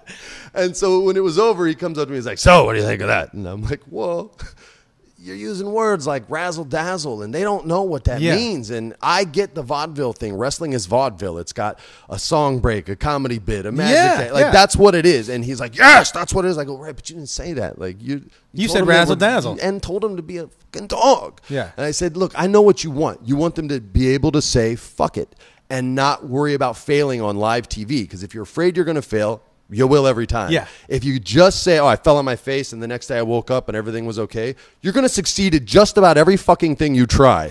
And that's what he wanted. And so, they failed in front of all their peers, all the decision makers on their careers, like everyone. I said, hey, man, they're sensitive. The tough love thing's not working. Let me handle this. No cameras, no agents. The agents are like the bookers of the matches, and on the road are the most important wheel in the machine. Wait, so in different cities, there are different bookers? No, they travel all together as one massive company, one massive tour. How many people you think? Probably over 200 people, easily. When a whole crew, when a that whole comes into roster, a city, 200 people show up? Easy 200. That's not counting behind the scenes people, or that's with behind the scenes, and the roster's almost 80 deep, bro. Like they don't travel everywhere every week. Almost, all of them. Some guy might get hurt. A match might change last minute. Hey, we're going to give the young kid a push. Get his ass in there. It is fly by the seat of your pants. Really? Live TV. And I would be trying to wrangle these kids. And literally, I would do line reads sometimes because we would only have like 10 minutes. I'm like, do it how I do it. Boom, boom, boom, boom, boom, boom, boom, boom. And he's like, okay. Let's start over. And we would do it again. And then they'd go out and they would sink or swim. But when they would swim, man, I was able to do some really fun stuff there that they hadn't done before. I know the matches are clearly the endings are planned. Yes. How much is it How much is it an actual dance? How much is it choreographed? I'm sure there are specific moves that are choreographed. Yes. But every single dance and punch and jump and kick can't be choreographed, can it? Every match is different. There's always going to be a few spots that they call that the wrestlers have, a few combinations. Right. I throw you off the ropes. I knock you down. I run. I jump over you. You get up. You jump over. The big moves. There's some combinations that are all known, but they really let the talent, if they're able and capable, to dictate the terms and the story they want to tell. Hey, in man, the ring? Yeah. Hey, man, I'm going to work on your leg in this match. Okay, cool. You work the leg. And they do it beforehand. They say beforehand. Yeah, and then they go in there and they bust out freestyle. Right. But they're on the road 300 days a year working all these like techniques and dances and doing all this. So a lot of it is ad-libbed on the fly based on how the crowd is reacting. And sometimes, like, I'd be sitting backstage in the gorilla position, and we'd give him... The gorilla position? Gorilla Monsoon was like, he had the best seat in the house. He was the old school announcer. By the way, the gorilla position has a completely different meaning in my house. No, this was like, Gorilla Monsoon was the voice of the whenever WWE. I tell my wife, go get in the gorilla position, God, it's a whole different... That's a different, but go ahead. I go gorilla knuckle deep. And that's a big knuckle. But so sometimes you'll get more time in a match, and you'll convince to the referee, hey, we're pushing the commercial. Monday Night Football went to commercial, so we're going to stay live. Give the guys another 3 minutes. And then the guys or the girls nowadays sometimes get commercial breaks and still time on the matches because their matches started rating higher than some of the guys. And so now you're really starting to see these people quite literally put blood, sweat, and tears on a canvas. But it happens to be able to do that on the fly. A lot of it on the fly. You got to be dope. Yeah, because they must be talking to each other during the match. Yeah. Oh yeah. There's communication. Like if somebody like has someone, they're choking them from behind, their mouth's right next to their ear. So they're like, okay, listen for the crowd. All right, here they come. Okay, now fight your way up. Fight your way up. Fight your way up. Okay, now I'm gonna smash you down again. Whoa. All right, now wait. Yeah, you got to, right? So there's stuff like that, or like the old school veteran when they're teaching the kid, when he pins him, he'll be like, get up and act like you won. And it'll be 1, 2, and he'll just kick out at 3, and the young kid will get up and be like, yeah! And then the old crafty veteran gets up and then gets the win. And that'll be an on-the-fly kind of thing, so long as the veteran was going to win the whole time. So there was an old school guy named Larry Zbyszko who was famous for that, kind of just allowing the match to take shape organically as opposed to anything other than the finish. But doesn't that lead itself? And I got to tell you, dude. Here's why I'm so impressed by these people. Mm-hmm. They're massive people doing gymnastics in a tiny little ring with another massive person also doing gymnastics and throwing hands and feet that hurt if you don't do it correctly. And if you do. Right, yes, I totally get that. For real. But that's part of the dance, right? So you're putting people's careers in your hands multiple times per match. Yeah, how do I not see more or read about more injuries? How is that possible? A lot of these, I'm sure you'll hear more about it on the indie scene, but on the major tours, you're dealing with professionals who know how to fall, know how to protect, and know how to keep their body where they need to keep it. How can they not, much like a football player, wake up? Look, if you're 300 They do. pounds. I mean, I'm they have a lot of the same issues football players They must. get. Because I'm 170 sure. pounds. I fell in the front yard the other day. I was sore for 3 days. I don't know. The last time I hit the ground, I was like, oh, I haven't hit the ground in a long time. Bro, I've done nothing and just woken up and Right, been like, my hammies are just shredded right now. What happened? Have you started making old man noises yet? Oh, yeah. That's the I worst. walk in rooms and be like, the fuck am I? When you reach for something, you're like, ugh. Oh, yeah. Oh, I've already been like, Charlotte, can you get the remote? Done it already. But these guys don't get enough credit for the athletes they are, do they? No, but I think, on a whole, if it's something that you don't understand or you don't like, the human condition is to shat upon it. Right. So it is what it is, but it's art. Like, they're not wrong. You can't be wrong. It's just like, I don't think Picasso's the greatest painter ever. I don't. I don't I think either. Amadeo Modigliani was way cooler, and I'm right. And if you like Picasso more, you're right. So it doesn't bug me when people dump on it. I thought it was funny when Connor said he would kill everyone on the roster. Yeah. There's some big dudes. That ain't true. There's some big dudes. And there's some legit Are there some grapplers legit fighters in there? Oh, yeah. There's Who are guys. the legit guys? I mean, there's a dude named MVP that if Connor rumbled with would get his head ripped off. Who do you think is the biggest? All right. Okay. Who is the biggest? I had an argument's not the right word, but conversation. The biggest wrestling star of all time. Is it Hulk Hogan or is it The Rock or the guy who I was talking to was, I guess, John Cena. He's bigger than any of them have ever been. Well, the ratings wouldn't agree with that. Are those the three biggest? Those would be the three biggest. I would say that, with Stone Cold in there as a top 5 and Andre, because he was such a global Legend everywhere he went. But has anyone done numbers like The Rock or No. Hulk Hogan? And ratings-wise, would not say that Cena was more popular than The Rock, because the ratings are, a third of what they were when Right. The Rock was wrestling. Now, there's a lot more channels now, and it's a different beast.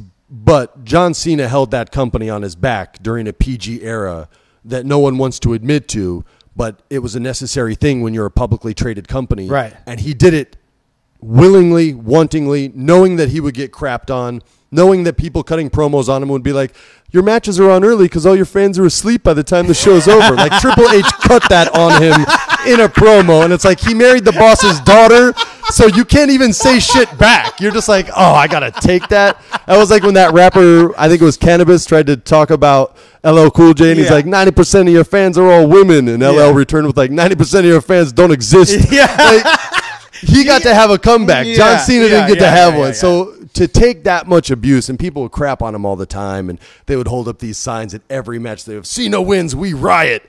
But I never saw those pussies riot once. I shouldn't even call them pussies. Pussies are strong. They push out babies. Yeah. Whatever you guys were, you're weak, and you never rioted once. Tell me what Twitch is.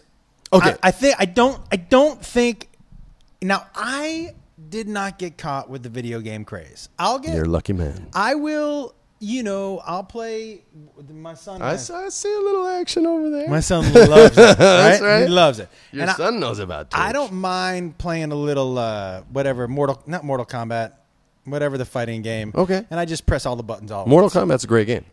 My son hates You're playing. you're me. what's called a button masher. That's what he said to me. Yes. He goes, I can't fucking play with you. I'm like, why not? He goes, you just mash all the time. So if you beat him, like someone said that to me once during a Twitch stream, and all I came back with, he goes, this is what it's like playing with you. And he just tapped all his buttons, Yeah. and you could hear tick, tick, tick. I go, yeah, that's Morse code for I just whipped your ass. Yeah. And he didn't say shit after that. But you know what I do like about it? Because I'm not a big video game guy, but I do love talking shit. Yeah, it's a great venue for that. Is it a great venue for it? And I love talk. Like, I made a black dude in New York on a basketball court leave and not come back. Like, I will talk, because I'll know real quick about your family, about your dad's situation, about your mom's situation. Dude, it can't be. I can go in. Now, do you have brothers and sisters? No. See, that's surprising to me because I have 3 older brothers, but most single, only children that I know aren't great at talking shit because it wasn't in their house all the time. See, my wife would sum this up, and this is thanks to my godfather, basically, because when people talk trash, she always goes, you don't give a fuck about like what anyone says. I'm like, nah, I don't. Like, even if they go, hey, you're awesome, I'm like, yeah, cool, that's cool. I don't care. So no matter what you say to me, like, I just think, okay, If he's saying that, he thinks that that'll hurt me because he knows it'll hurt him. So I just go deep on the psychiatric tip on everything people say. And most of the time, you'll find out you're right. Oh, yeah. And that just smashes guys. But the fun ones are like when you're playing kids. And they're like, damn, my name's Cheeks Jr. Cheeks Jr.? It was Chico Jr., Right, but I got tired of hearing all the racist bullshit every open lobby I'd go in. So I changed it to Cheeks. And, when you get like 12-year-old kids who get real mad at you, and I'm like, hey, man, I'm talking to your mom right now about getting rid of your Xbox Live account because you just ain't good enough.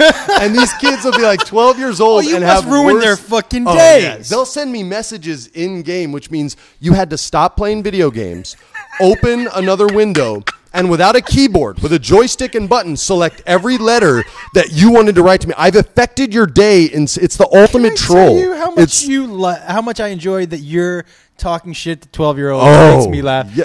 My son said the same thing. That's how the old 80s movies were. The grown-ups were mean to the kids, man. Richard Pryor was mean as hell. He was Jack Brown, and he whooped a kid. He whooped him. I fucking love that. Yeah. The talking shit is an art because I'm with you. If your last name isn't Wolf, you can't hurt my feelings. Yeah. I tell people, if you haven't earned my respect, it's really tough for hard for me the message to get through. I'll say, yeah, right on, or you know what I mean. I'll be polite. What I find is a good one, especially for dudes online who troll. You know what gets them madder than anything? They'll say something. I always get, well, you fucking deal. I can tell you what the 3 insults for me are. D-list comedian. Okay. Mm-hmm. You wouldn't be anything without Chelsea, which is possible. Sure. I wouldn't be anything without my dad. Yeah, I mean, like, I'm okay. I'm still cool. Yeah. And I haven't seen you in any movies. And my answer to every guy, and this is what gets them so, I call them little fella. Anytime you call one of those guys little fella, I'm like, don't worry about it, little fella. Little fella, pipsqueak. Little fella. Hey, little buddy. Or little buddy. Oh, hey, it drives them fucking crazy. Oh, that's your best comeback as a comic? Oh, you seem mad, little guy. Dude, the ones I get will be like, guys will be like, oh, well, I jerk off to your wife. And I'm like, me too. Like, bro, your knock on me is that you jerk off to women you can't get, but I can? Like, how am I?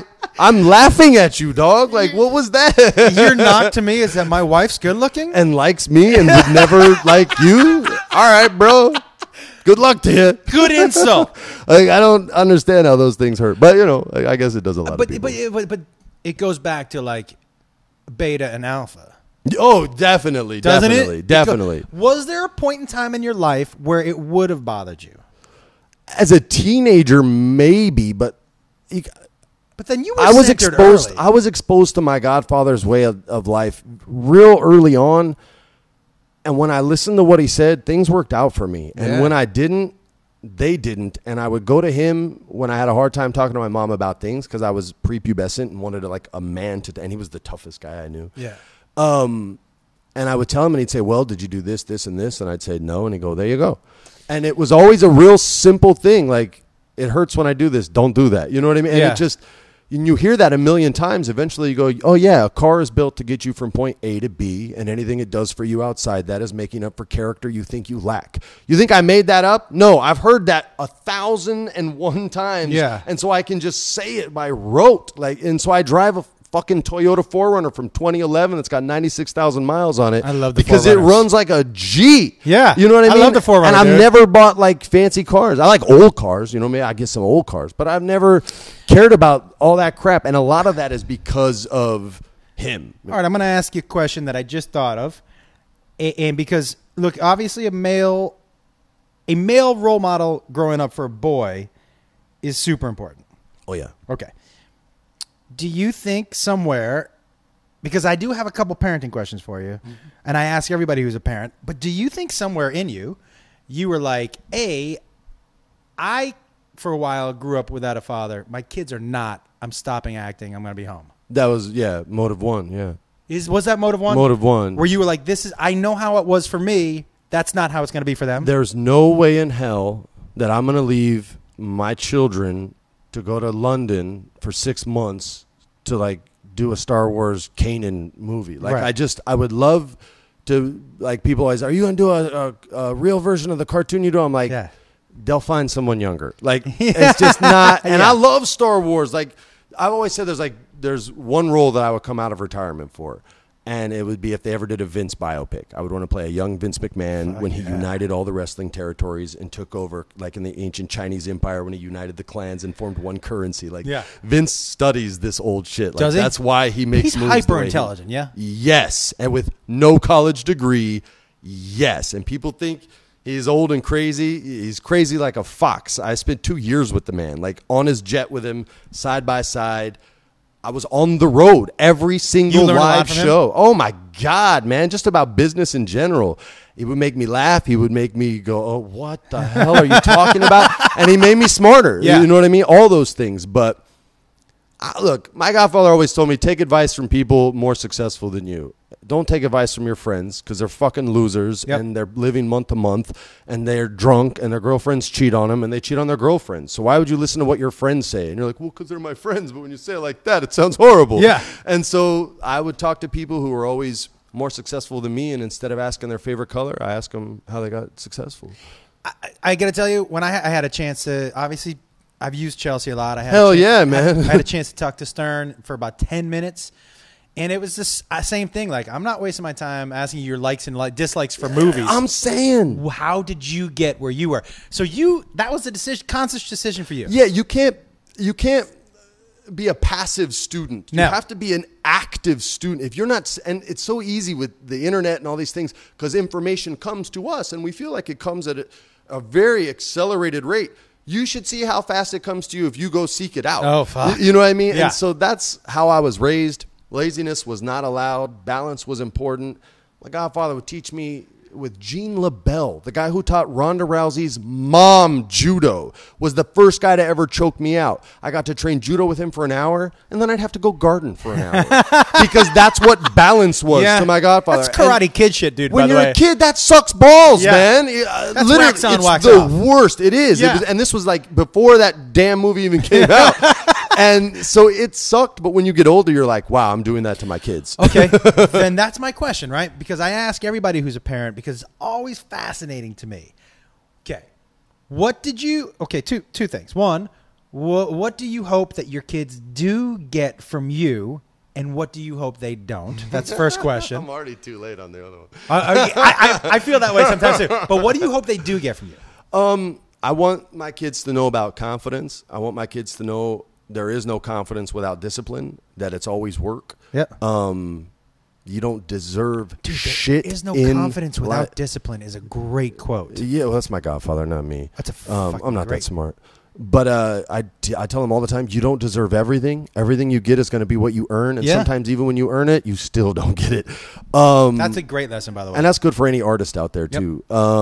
So those are like the main things that I try to teach them because I want confident kids who can take care of me when I'm old, and won't hate me. And I told my son, I was like, "Hey, you gonna wipe my ass when I get older?" And he said, I think you made some sacrifices like, that deserve a yes, he said but no. You don't deserve anything. But he was like, no, and I go, why? He goes, well, I'll hire somebody. Okay, well that's almost the same. I'm okay with that. Wiping by proxy. Yep. You're good. What do you hope they don't? Is there anything about you you're like, man, I fucking hope they don't get that? My mom would describe me when I was a kid as a shrinking violet. And really? I was very shy as a kid, and I didn't like meeting human beings. So, and my daughter takes a very long time to warm up to a room, and it's so me. And she wants to be alone a lot, like I wanted to be alone a lot, and I didn't want that for her, but I was happy. You know what I mean? she has a brother. You know? And my son is he's like, he walks in a room and he's like, "What's up, everybody? This is the booty gun." And he turns around and is like, and just sticks his ass at everybody. I do that too. So he takes after your side of the family. Booty gun, He's part of the Wolf clan. So, they're very opposite in that regard. But I teach them, and this is what I try to tell a lot of our friends who are having kids, is like, teach them what you knew best. So it's like for my kids, my daughter's been boxing since she was 4. She's done jiu-jitsu since she was 4. My son's about to turn 4. He already kind of wrestles, even though I shouldn't teach him that. My son was a black belt when he was 8. In what? Taekwondo. Yeah, that's dope stuff. My godfather was more than just a black belt, in Tang Soo Do, which was the Korean foundation that the Chinese version of Taekwondo was sort of built upon. So there's some cool martial arts history. Is it less? Is Tang Soo Do? Taekwondo always struck me as kind of a dance. No, man. Look, Taekwondo's legit, but I'll put it this way: like I have a black belt in Taekwondo, and I never lost a Taekwondo tournament because back then no one knew how to use their hands. Right. Like all you had to do was step inside, and they would cover instead of punch because their first desire, their first want, is to kick. Because the hardest thing to forget is the first thing you learn, and Taekwondo teaches you how to kick before they teach you how to punch. Yes. The first thing I learned was the jab. And that wins. So especially in the tournaments, right? Especially in a tournament like a point system, but in real life too. You want your jab. If you don't have a jab, you really don't know how to fight. You think you do, but you really don't. And if you ever fight someone who does have a jab, you're gonna lose. Ask Larry Holmes. Why is that? It's Bruce Lee would say it's the closest part of me to you. But it's not causing a lot of damage. Larry Holmes could put people on their ass with a stiff jab. Ask Muhammad Ali how that jab felt. Like really? It's no joke, and if I'm punching you, you ain't punching me. And if you are, you're not seeing me because you're seeing a jab, and that's when they come over the top with that right hand is when you react to that. So there's something called a feint. Yeah. So it's like if I jab you 4 or 5 times and it's keep popping your head back and you can't hit me, you get mad. And so when I jab, you start moving your head backwards or to the side. Now I'm going to fake like I'm going to jab. It's called a feint, and when your body reacts, now I'm going to throw a punch because you can't move any further back than you just moved. It truly is. And that's how guys get KO'd. Fighting truly is a chess match. The sweet science of bruising. That's what the old school boxers would call it. Eddie Futch would call it because that. you are really at the first round or two. You're kind of feeling them out. Yeah, what you their remember tendencies that term are, from right? Howard Cosell. Yeah, back in the day. That feeling out process. You're learning their tendencies, so then. And you're seeing what they're reacting to. Ooh, when I step forward, he steps back instead of to the side or to the other side. So now I can throw straight punches, and he's going to run out of real estate. So you can do all these things. Or you say, I'm going to leave this jab a little lazy because I want him to throw the overhand right. So when he does, I can duck under, and I got his body. So you're baiting people. Yeah, you're doing at that level you are. Like if I'm going with a real legit guy, I keep it simple. Mm-hmm. If I'm going with a guy that is around my level, I'll be more creative. If they're below my level, I'm more just a teacher. But like if I'm going to spar with Tony, I would have to, like Tony Ferguson I'm talking about, and this dude is like, he won his last 9 fights in the UFC. 25% of all the Darce choke submissions in the history of the UFC are his. What's a Darce choke? A Darce choke is you're taking your arm over theirs, under their neck, and with your other arm, you're going over the shoulder and then grabbing your bicep. The bicep of the arm that goes over the shoulder. How many knuckles deep are you at this time? I'm about 4 knuckles deep. Ferguson's knuckles are bigger than mine. So 25% of all the choke, and there's a lot of them, are his. So that's where I went to learn the Darce, because that's how I've been since I was a kid. Like my godfather said, you're going to learn how to kick. Shuki's going to teach you, because Shuki had in the Guinness Book of World Records the hardest kick in the world. So he's like, that's who you learn. If you're going to learn judo, you go to Jean LaBelle. If you're going to learn jiu-jitsu, you go to the Machados or you go to the Gracies. And like that was the philosophy. So when I saw Tony, like, God bless you, social media. Nobody says that.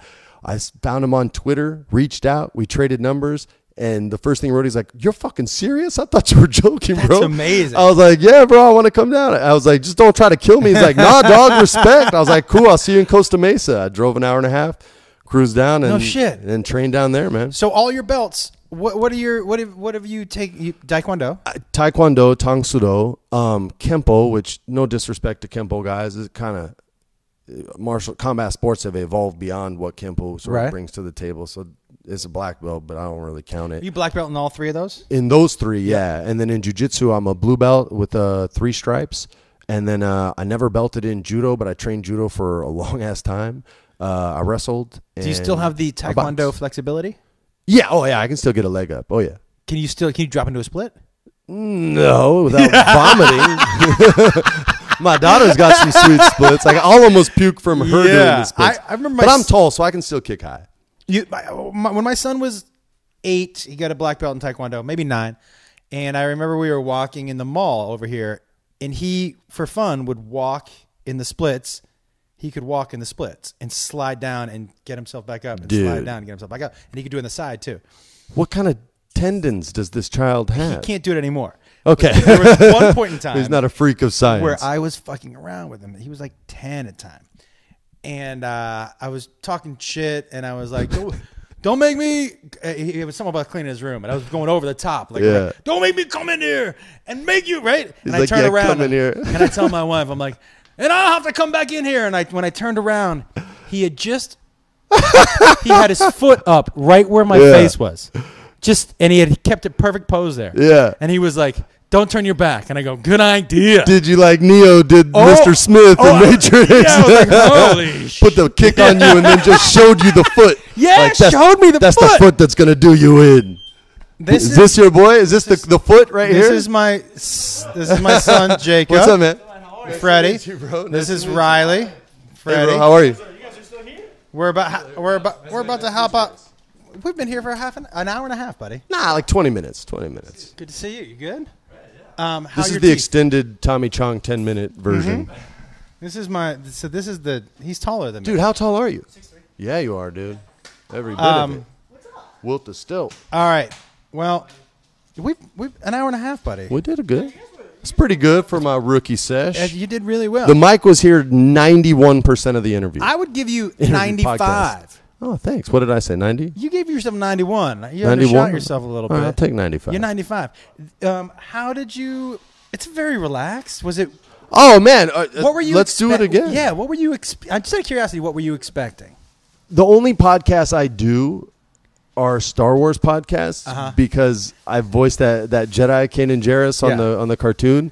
And so everything is so Force-centric. And they like me doing those because I'll take it deep on them and be like, the Emperor is aware of the Force sort of auto-correcting itself. Yeah. The Force is about balance. And that's why instead of killing Anakin, which then the Force would create more balance, he seduces Anakin to double his strength. But then what does the Force do? Oh. It then doubles. It gives us Luke and Leia. It's way so deeper then there's than I thought balance it was, again. dude. So I'll go on those trips and the Star Wars community is like, dude, oh my, I never even... What? And so those are the only ones I do. So when I speak with you, it's like the only time I can talk about something that's not Force-centric or so. Now, if Yoda can get there, what is the midichlorian count, do you think? I'm like, I don't even know what you just said. 4 million. It's 4. I don't even know. I will tell you. But this is different, so it's good. It's a nice change. I need balance. Here's what I love about and here's why I knew I was going to like you. The text you sent me, I was like, hey, man, you want me to come up to your house? You want to come to mine? And your text, paraphrasing, was, our house is kind of the house where the neighborhood kids hang out. That was all I needed to know about you. That tells me so much about you, dude, because... And about them. They're loud. Yes, and about them. But to be the house, because our house was too, growing up, that tells you, that's what's important. Oh, dude, we do archery. That's we have this cool side here. My daughter's 6. She shoots a bow and arrow archery? like Katniss. Oh, she's a pimp, bro. I did when I was a kid. I grew up in New Mexico, man. Like, that's what you do. I mean, dude, so the kids come over. They shoot bow and arrow. They swim in the pool. We throw down the jiu-jitsu mats in the backyard. I whoop up on them. Like, we have fun, man. There's only one question. I just want to be my godfather. That was my godfather's house in the valley, and Tarzana on Donna and Ventura. Yeah. And that was their backyard, and every kid came there because Bob was the man, and I just want to be the man, dude. I got one question for you. This is the only question I wanted to ask you going in because I was curious because, I grew up, and my parents are still married. Oh, my God. My parents are still married, and they're still, when I call them on the phone, if I talk to them for 20 minutes, 15 minutes of it is them talking to each other. Did you take the trash out and into the... Yeah, I took You're it a good out. son. Are you sure you did? I'm like, fucking... You got patience. You're a good son. My question, and this is I only had one question, and it was kind of a serious one. At what age did you forgive your dad? Because for you to be this happy, you had to have already. Oh, yeah. Right? And I'll start that by saying it took a long time. Yeah. When my daughter was born, I said all my priorities sort of flipped, right? And acting wasn't even in the top 10. It just wasn't. But when I was young, and kids who have gone through this will relate. Other people might think it's hardcore. Like my father's buried at Forest Lawn in Burbank. Yep. And I used to book jobs and then go straight, like a Warner Brothers job, or when I had my show on Warner Brothers, I would go straight to Forest Lawn and I would yell at him. I would cuss him out. I would be mad and pissed off that he missed out on all these things that I was doing for him. And it's hard to realize you're chasing a ghost in the chase. Yeah. because you got blinders on and you're so focused on proving something. I don't even know what it was, but I knew I had to prove something. So there was no forgiveness for a long time. And then right around when I was like 34, right after my daughter was born, I've just, like Bruce Lee would say, be water. Like I felt like water. Like I went and I sat down on the bench and I just talked to him. It wasn't the first time we spoke. You know what I mean? Like I've had full on conversations with him where he's straight up talking back, and that ain't crazy voices in my head. Like it's just the way it goes. And we talked, and I literally said the words, and that was the first time. I was probably 34 years old. It was right a few months after Charlotte was born. Was there a release? Oh yeah. Like what's the corny way is like the monkey off your back, but when you're a junior, like here's a better way to describe it. It wasn't so much forgiving him. I had to forgive myself too for putting him on so much of a pedestal and not allowing him to be a flawed character. And so every disappointment was like times 10. Yeah. And so once I was able to forgive him, I could forgive myself for being such a hard ass on a ghost. You know what I mean? Like, how can a ghost say sorry? Like, how can a ghost be, come back and be like, yeah, man, I fucked up, bro. Like, they can't do that. So once you forgive them, I was able to forgive myself. And that was peace. You had to learn something earlier than everybody else. Right now, your kids think you're a superhero. Oh, for sure, sure. So when I asked my son that the other day, what age did you start to look at me as a person? You never got the superhero. Nah, man, I got the worst person. Like, well, I guess Vader would be the worst dad you could have. Well, I mean, depends. That's the whole. It's like it's a movie about finding your father, and then you find out who it is. Yeah. Oh, it's Hitler. Like that blows, man. Nobody wants that. I was really hoping it wasn't going to be Hitler. Well, like there's Hitler, Pol Pot, and then there was me. Yeah. So I got a magical version of him, but it was never superhero. Right. Because I saw the damage that it did to my mother. Yeah. I saw what a broken heart genuinely looks like. Not the heart of someone who's been cheated on, okay? There are people who are still married and they cheat and they do what they need. Or they don't even call it cheating sometimes. Or maybe it's on the sly. Like, that's hurt, right? That can be a broken heart. But he shot himself on her birthday, and we didn't really do birthdays because they were horrible. Like, it just was so... There was no hero to me. When I first moved to L.A.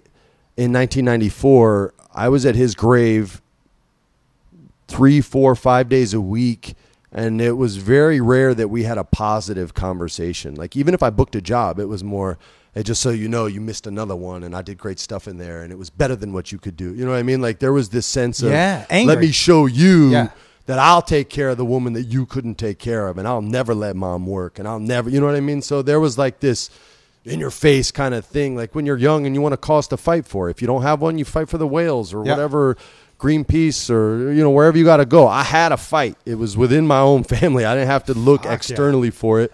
It was internal, and I fought and I lost for a long time, and it wasn't until, it goes back to Star Wars, it wasn't until Luke Skywalker was willing to not fight that he's able to beat Vader. And when I stopped having anger and when I stopped trying to fight a ghost, everything was chill, man. Peace, bro. Nice to meet you.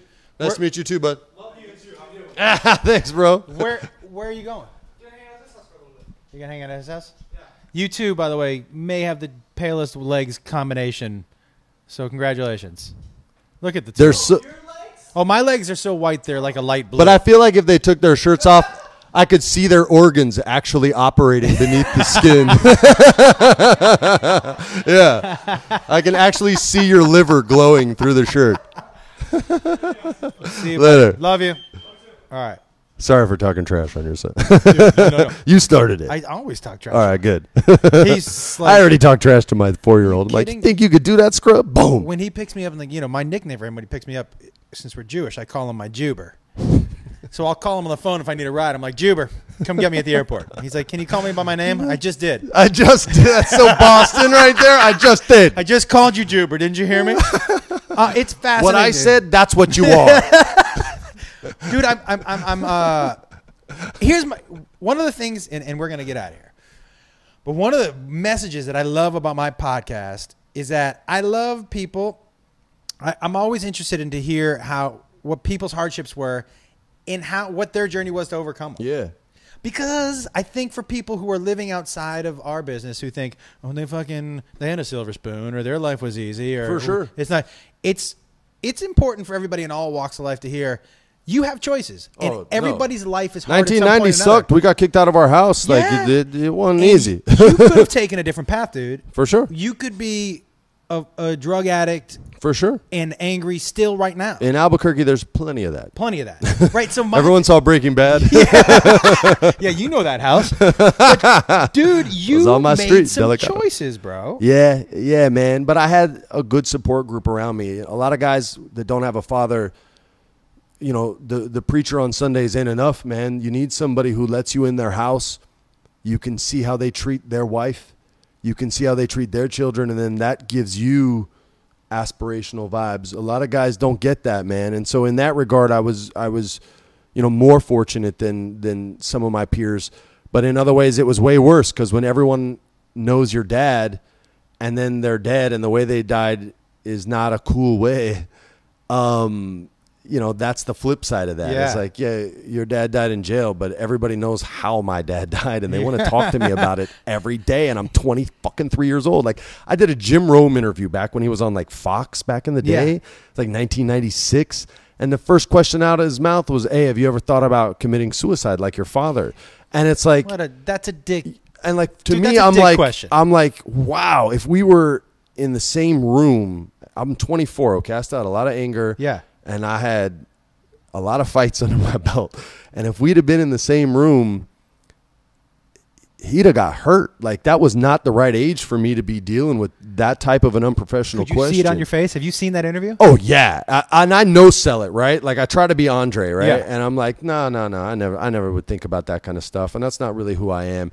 And I'm trying to kind of, like, educate through kindness. But in my head, like, the whole time, I'm like, I think this motherfucker's in Southern California, and I got to find out where this studio is. Like, that was the only. And I've seen Jim since then, and had a positive conversation with him. But I even told him that I was like, "Yo, man, had we been in the same room, like, you'd have gone to sleep. It wouldn't have been no Jim Everett over a table." That was back in the day when he was doing things to get ratings. The Jim Everett stuff, and I told him that we were at what is that place called on Ventura Boulevard?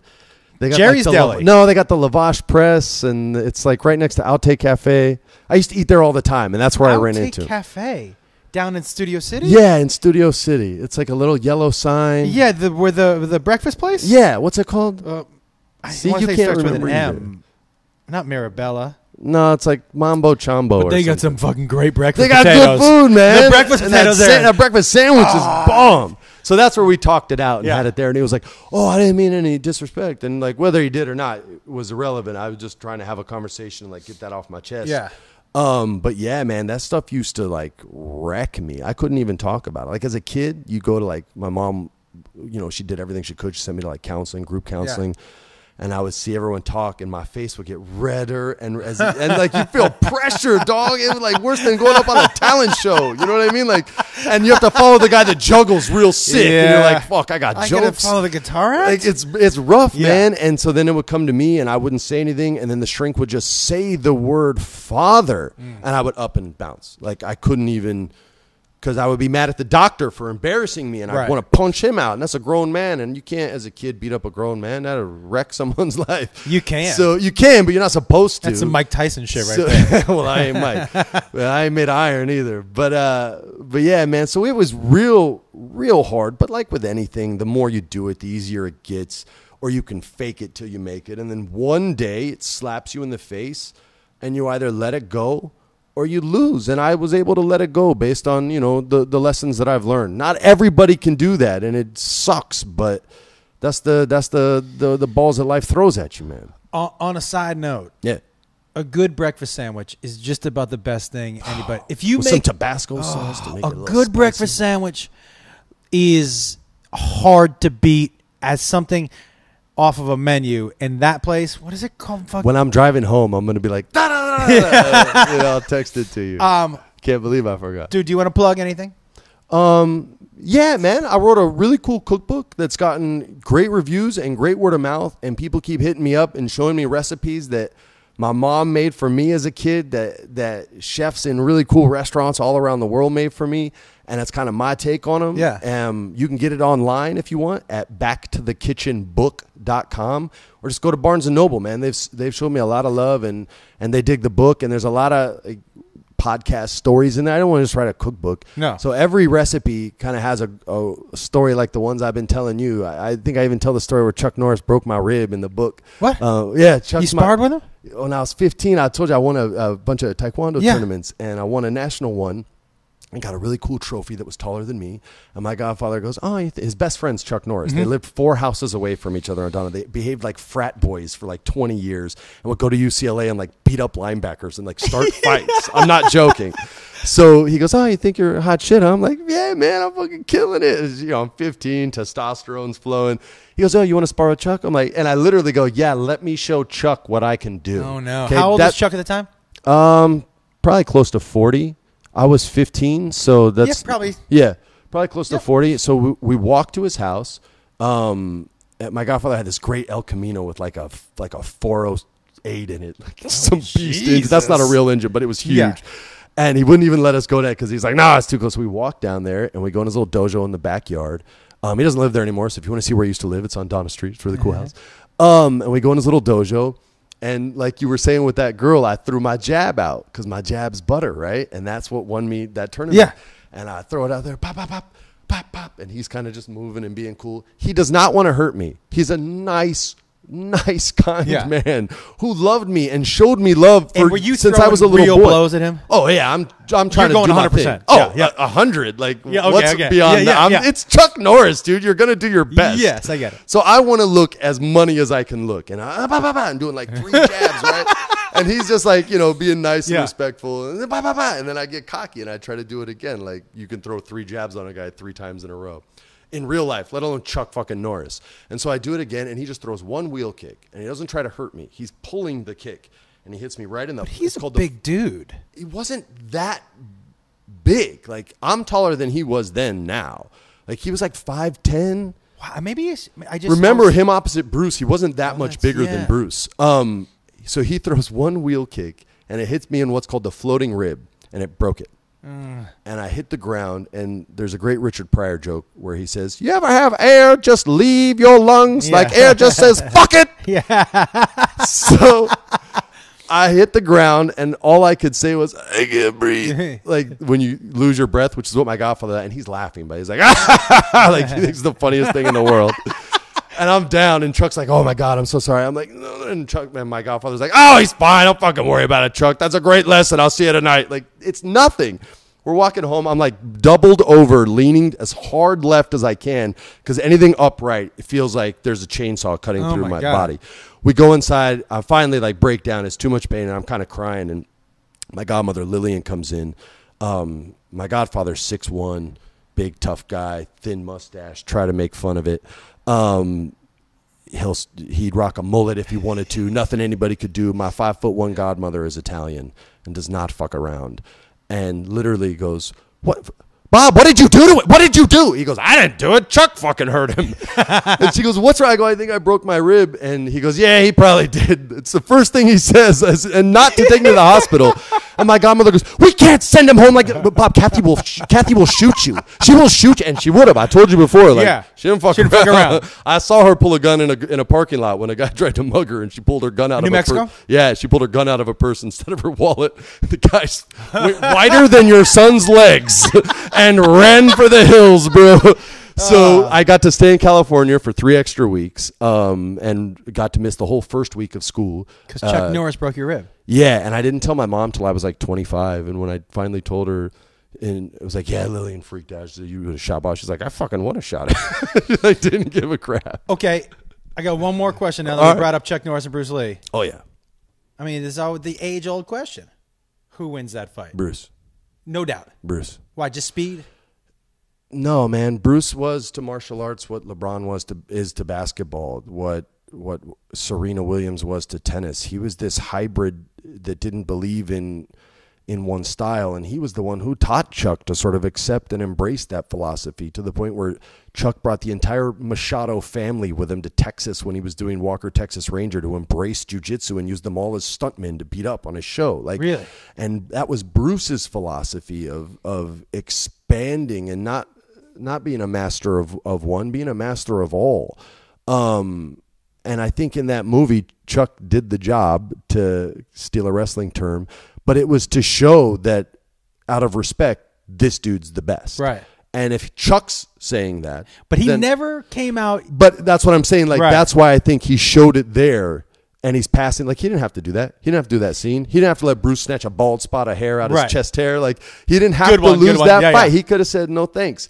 But he did. And he did that because I think he respected what Bruce brought to the table as a martial artist. This is a guy, my godfather would be in China with him, and guys would challenge Bruce on the street straight up, because movie studios said, if you can beat Bruce Lee in a fight, we'll give you a 3-picture deal. This was so in he China used to have to fight on the street? Guys would walk straight up to him. They would they would cross their arms and tap their feet 3 times. And Bruce literally would be in mid-conversation with my godfather and be like, I'll be right back.